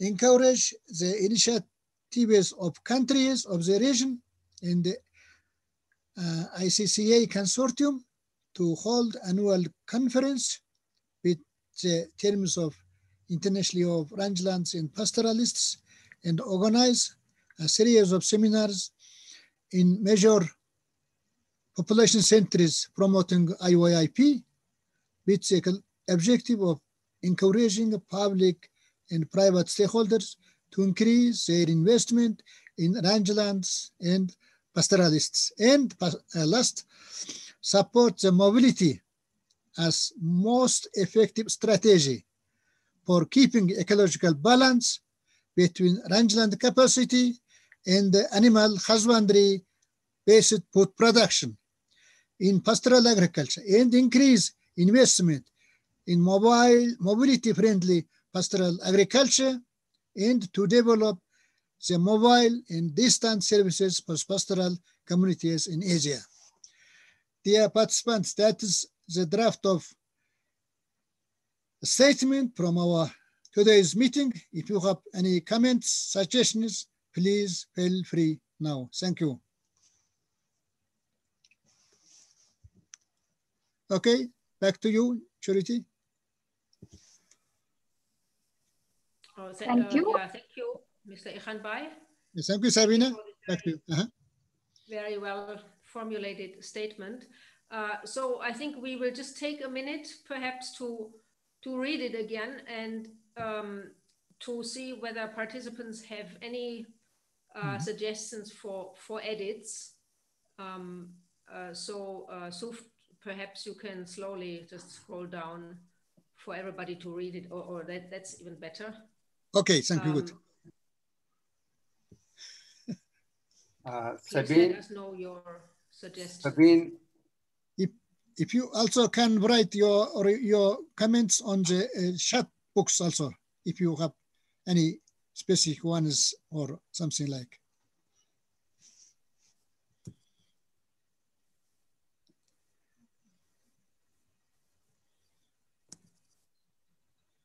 Sabine. Yes. I had two very small points to make. Should I make it now? I think we have a little bit of time, sure. Okay, one, we should be able to thank FAO for having approved it in the conference as well as the previous meeting. So we should be able to say that, thanks to FAO. Number one. Number two, in one of those points, yeah, it is right in front of us. The last but one line says, support pastoralists and their territories of life before and during the IYRP. I want to say, and also beyond, because we don't want to stop with that IYRP to stop these activities. We should somehow say, and beyond, or maybe a better language, please. Only these two. Thank you. Thank you. Suft will add this change. Right. Anything else?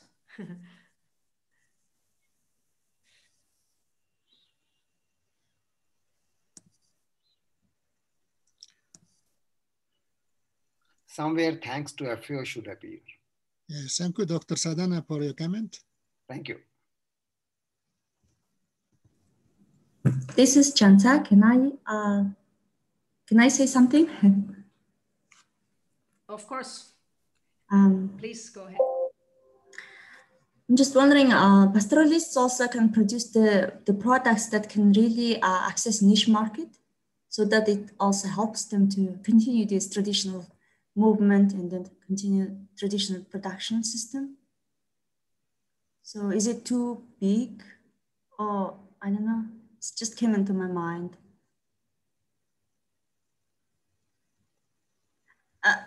Meaning just thinking how we can link with the market in the current market system that really really acknowledging or the value in the current production of pastoralists.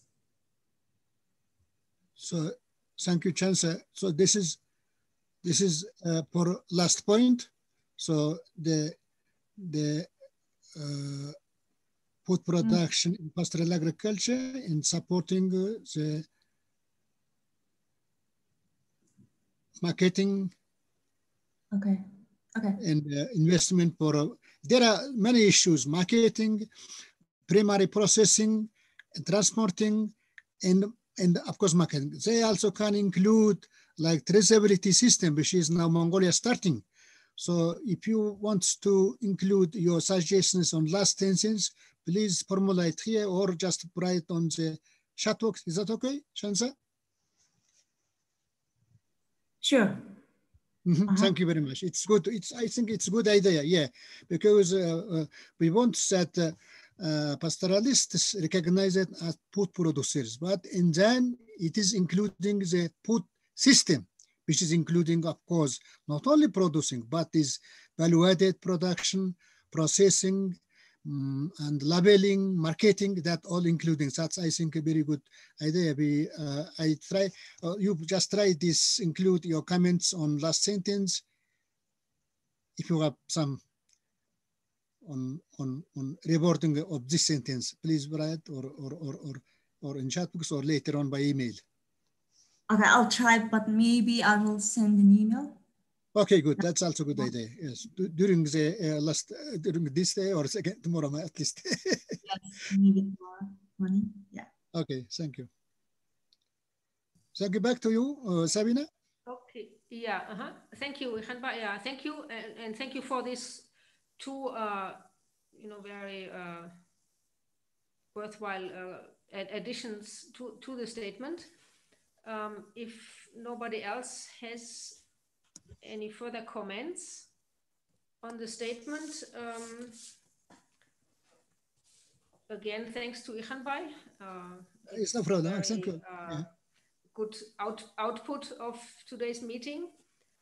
And then I will hand now back to Nahid, who will provide us the closing remarks of today's workshop.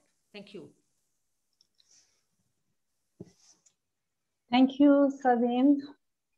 We come to the end of our today's event, and on behalf of the coordinating team, I would like to thank our respectful participants, our guests from co-host organizations of the event, the representative of mobile pastoralists across Asia, and the regional presenters, the chairs of the regional support groups from Asia regions, and interpreters, technical team, and the moderators. We inspired today by various stories across the region, from China and on biocultural landscape conservation by communities and multi-stakeholder collaboration and co-management of sacred natural sites, to Inner Mongolia and highlighting the various challenges of pastoralists, and to Tibetan Plateau on community-based grassland restoration and wildlife ecotourism. We heard that in Mongolia's large territory, pastoralists and their organizations play a key role in managing rangelands and biodiversity. And today they're holding rangeland use agreements for 30% of the country's rangeland, which secure legitimate tenure rights and assign a responsibility for sustainable use to pastoralist groups. We also heard how the emergence of pastoralist organizations based on customary pasture use has strengthened their resilience, restored mobility, provided collective tenure security, and has guided to development of a draft pasture land law in Mongolia. We also had a virtual travel to Iran and witnessed an illustrative story of mobile pastoralist challenges, and learned how Senesta has facilitated a participatory process for strengthening the customary governance systems of mobile pastoralists as a legal entity at various tribal levels. And we learned how their collective actions with support of various stakeholders contribute to restoration of rangelands, policy influence, and contribute to reclaiming appropriate recognition of their governance over their territories. In India, we heard the story of pastoralists of the savanna grassland and learned how they practicing sustainable use and conservation and how NGOs, pastoralists, and Maharashtra state governments are collaborating in conservation of pastures. We also heard about the pastoral communities in the northern Kyrgyzstan and learned how they started a joint initiative to revive their traditional practices of pasture management in order to restore and save pastures from continuous degradation. Based on the presentations from the chairs of the regional support groups, we acknowledge the efforts of government of Mongolia to push the international community to name a year as International Year of Rangelands and Pastoralists. And in this connection, we heard the endless efforts of the chairs of the regional support groups on how they started expanding the network and supporting organizations and governments across Asia. Thanks to those who did a great job at their country and regions, and even at global level, to raise awareness about this year, to have more and more people and institutions and countries on board.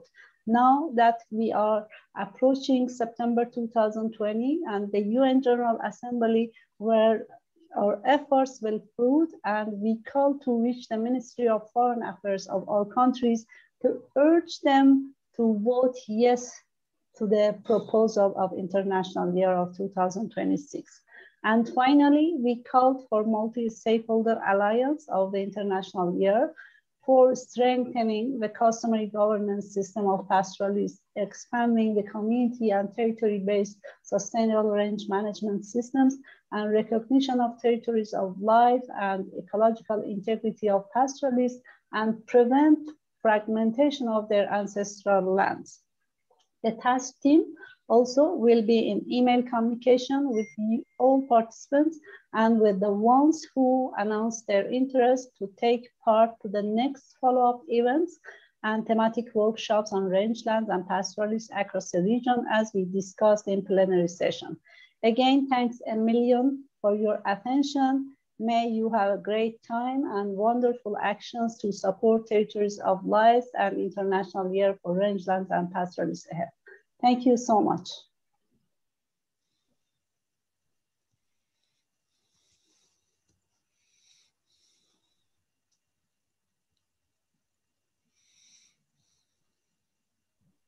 Minal, over to you.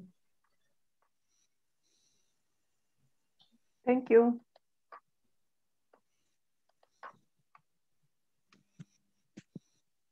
Okay, Nahid, thanks. I think we are done with the meeting, right? So we can disperse, and we'll get in touch with people who have asked questions, and also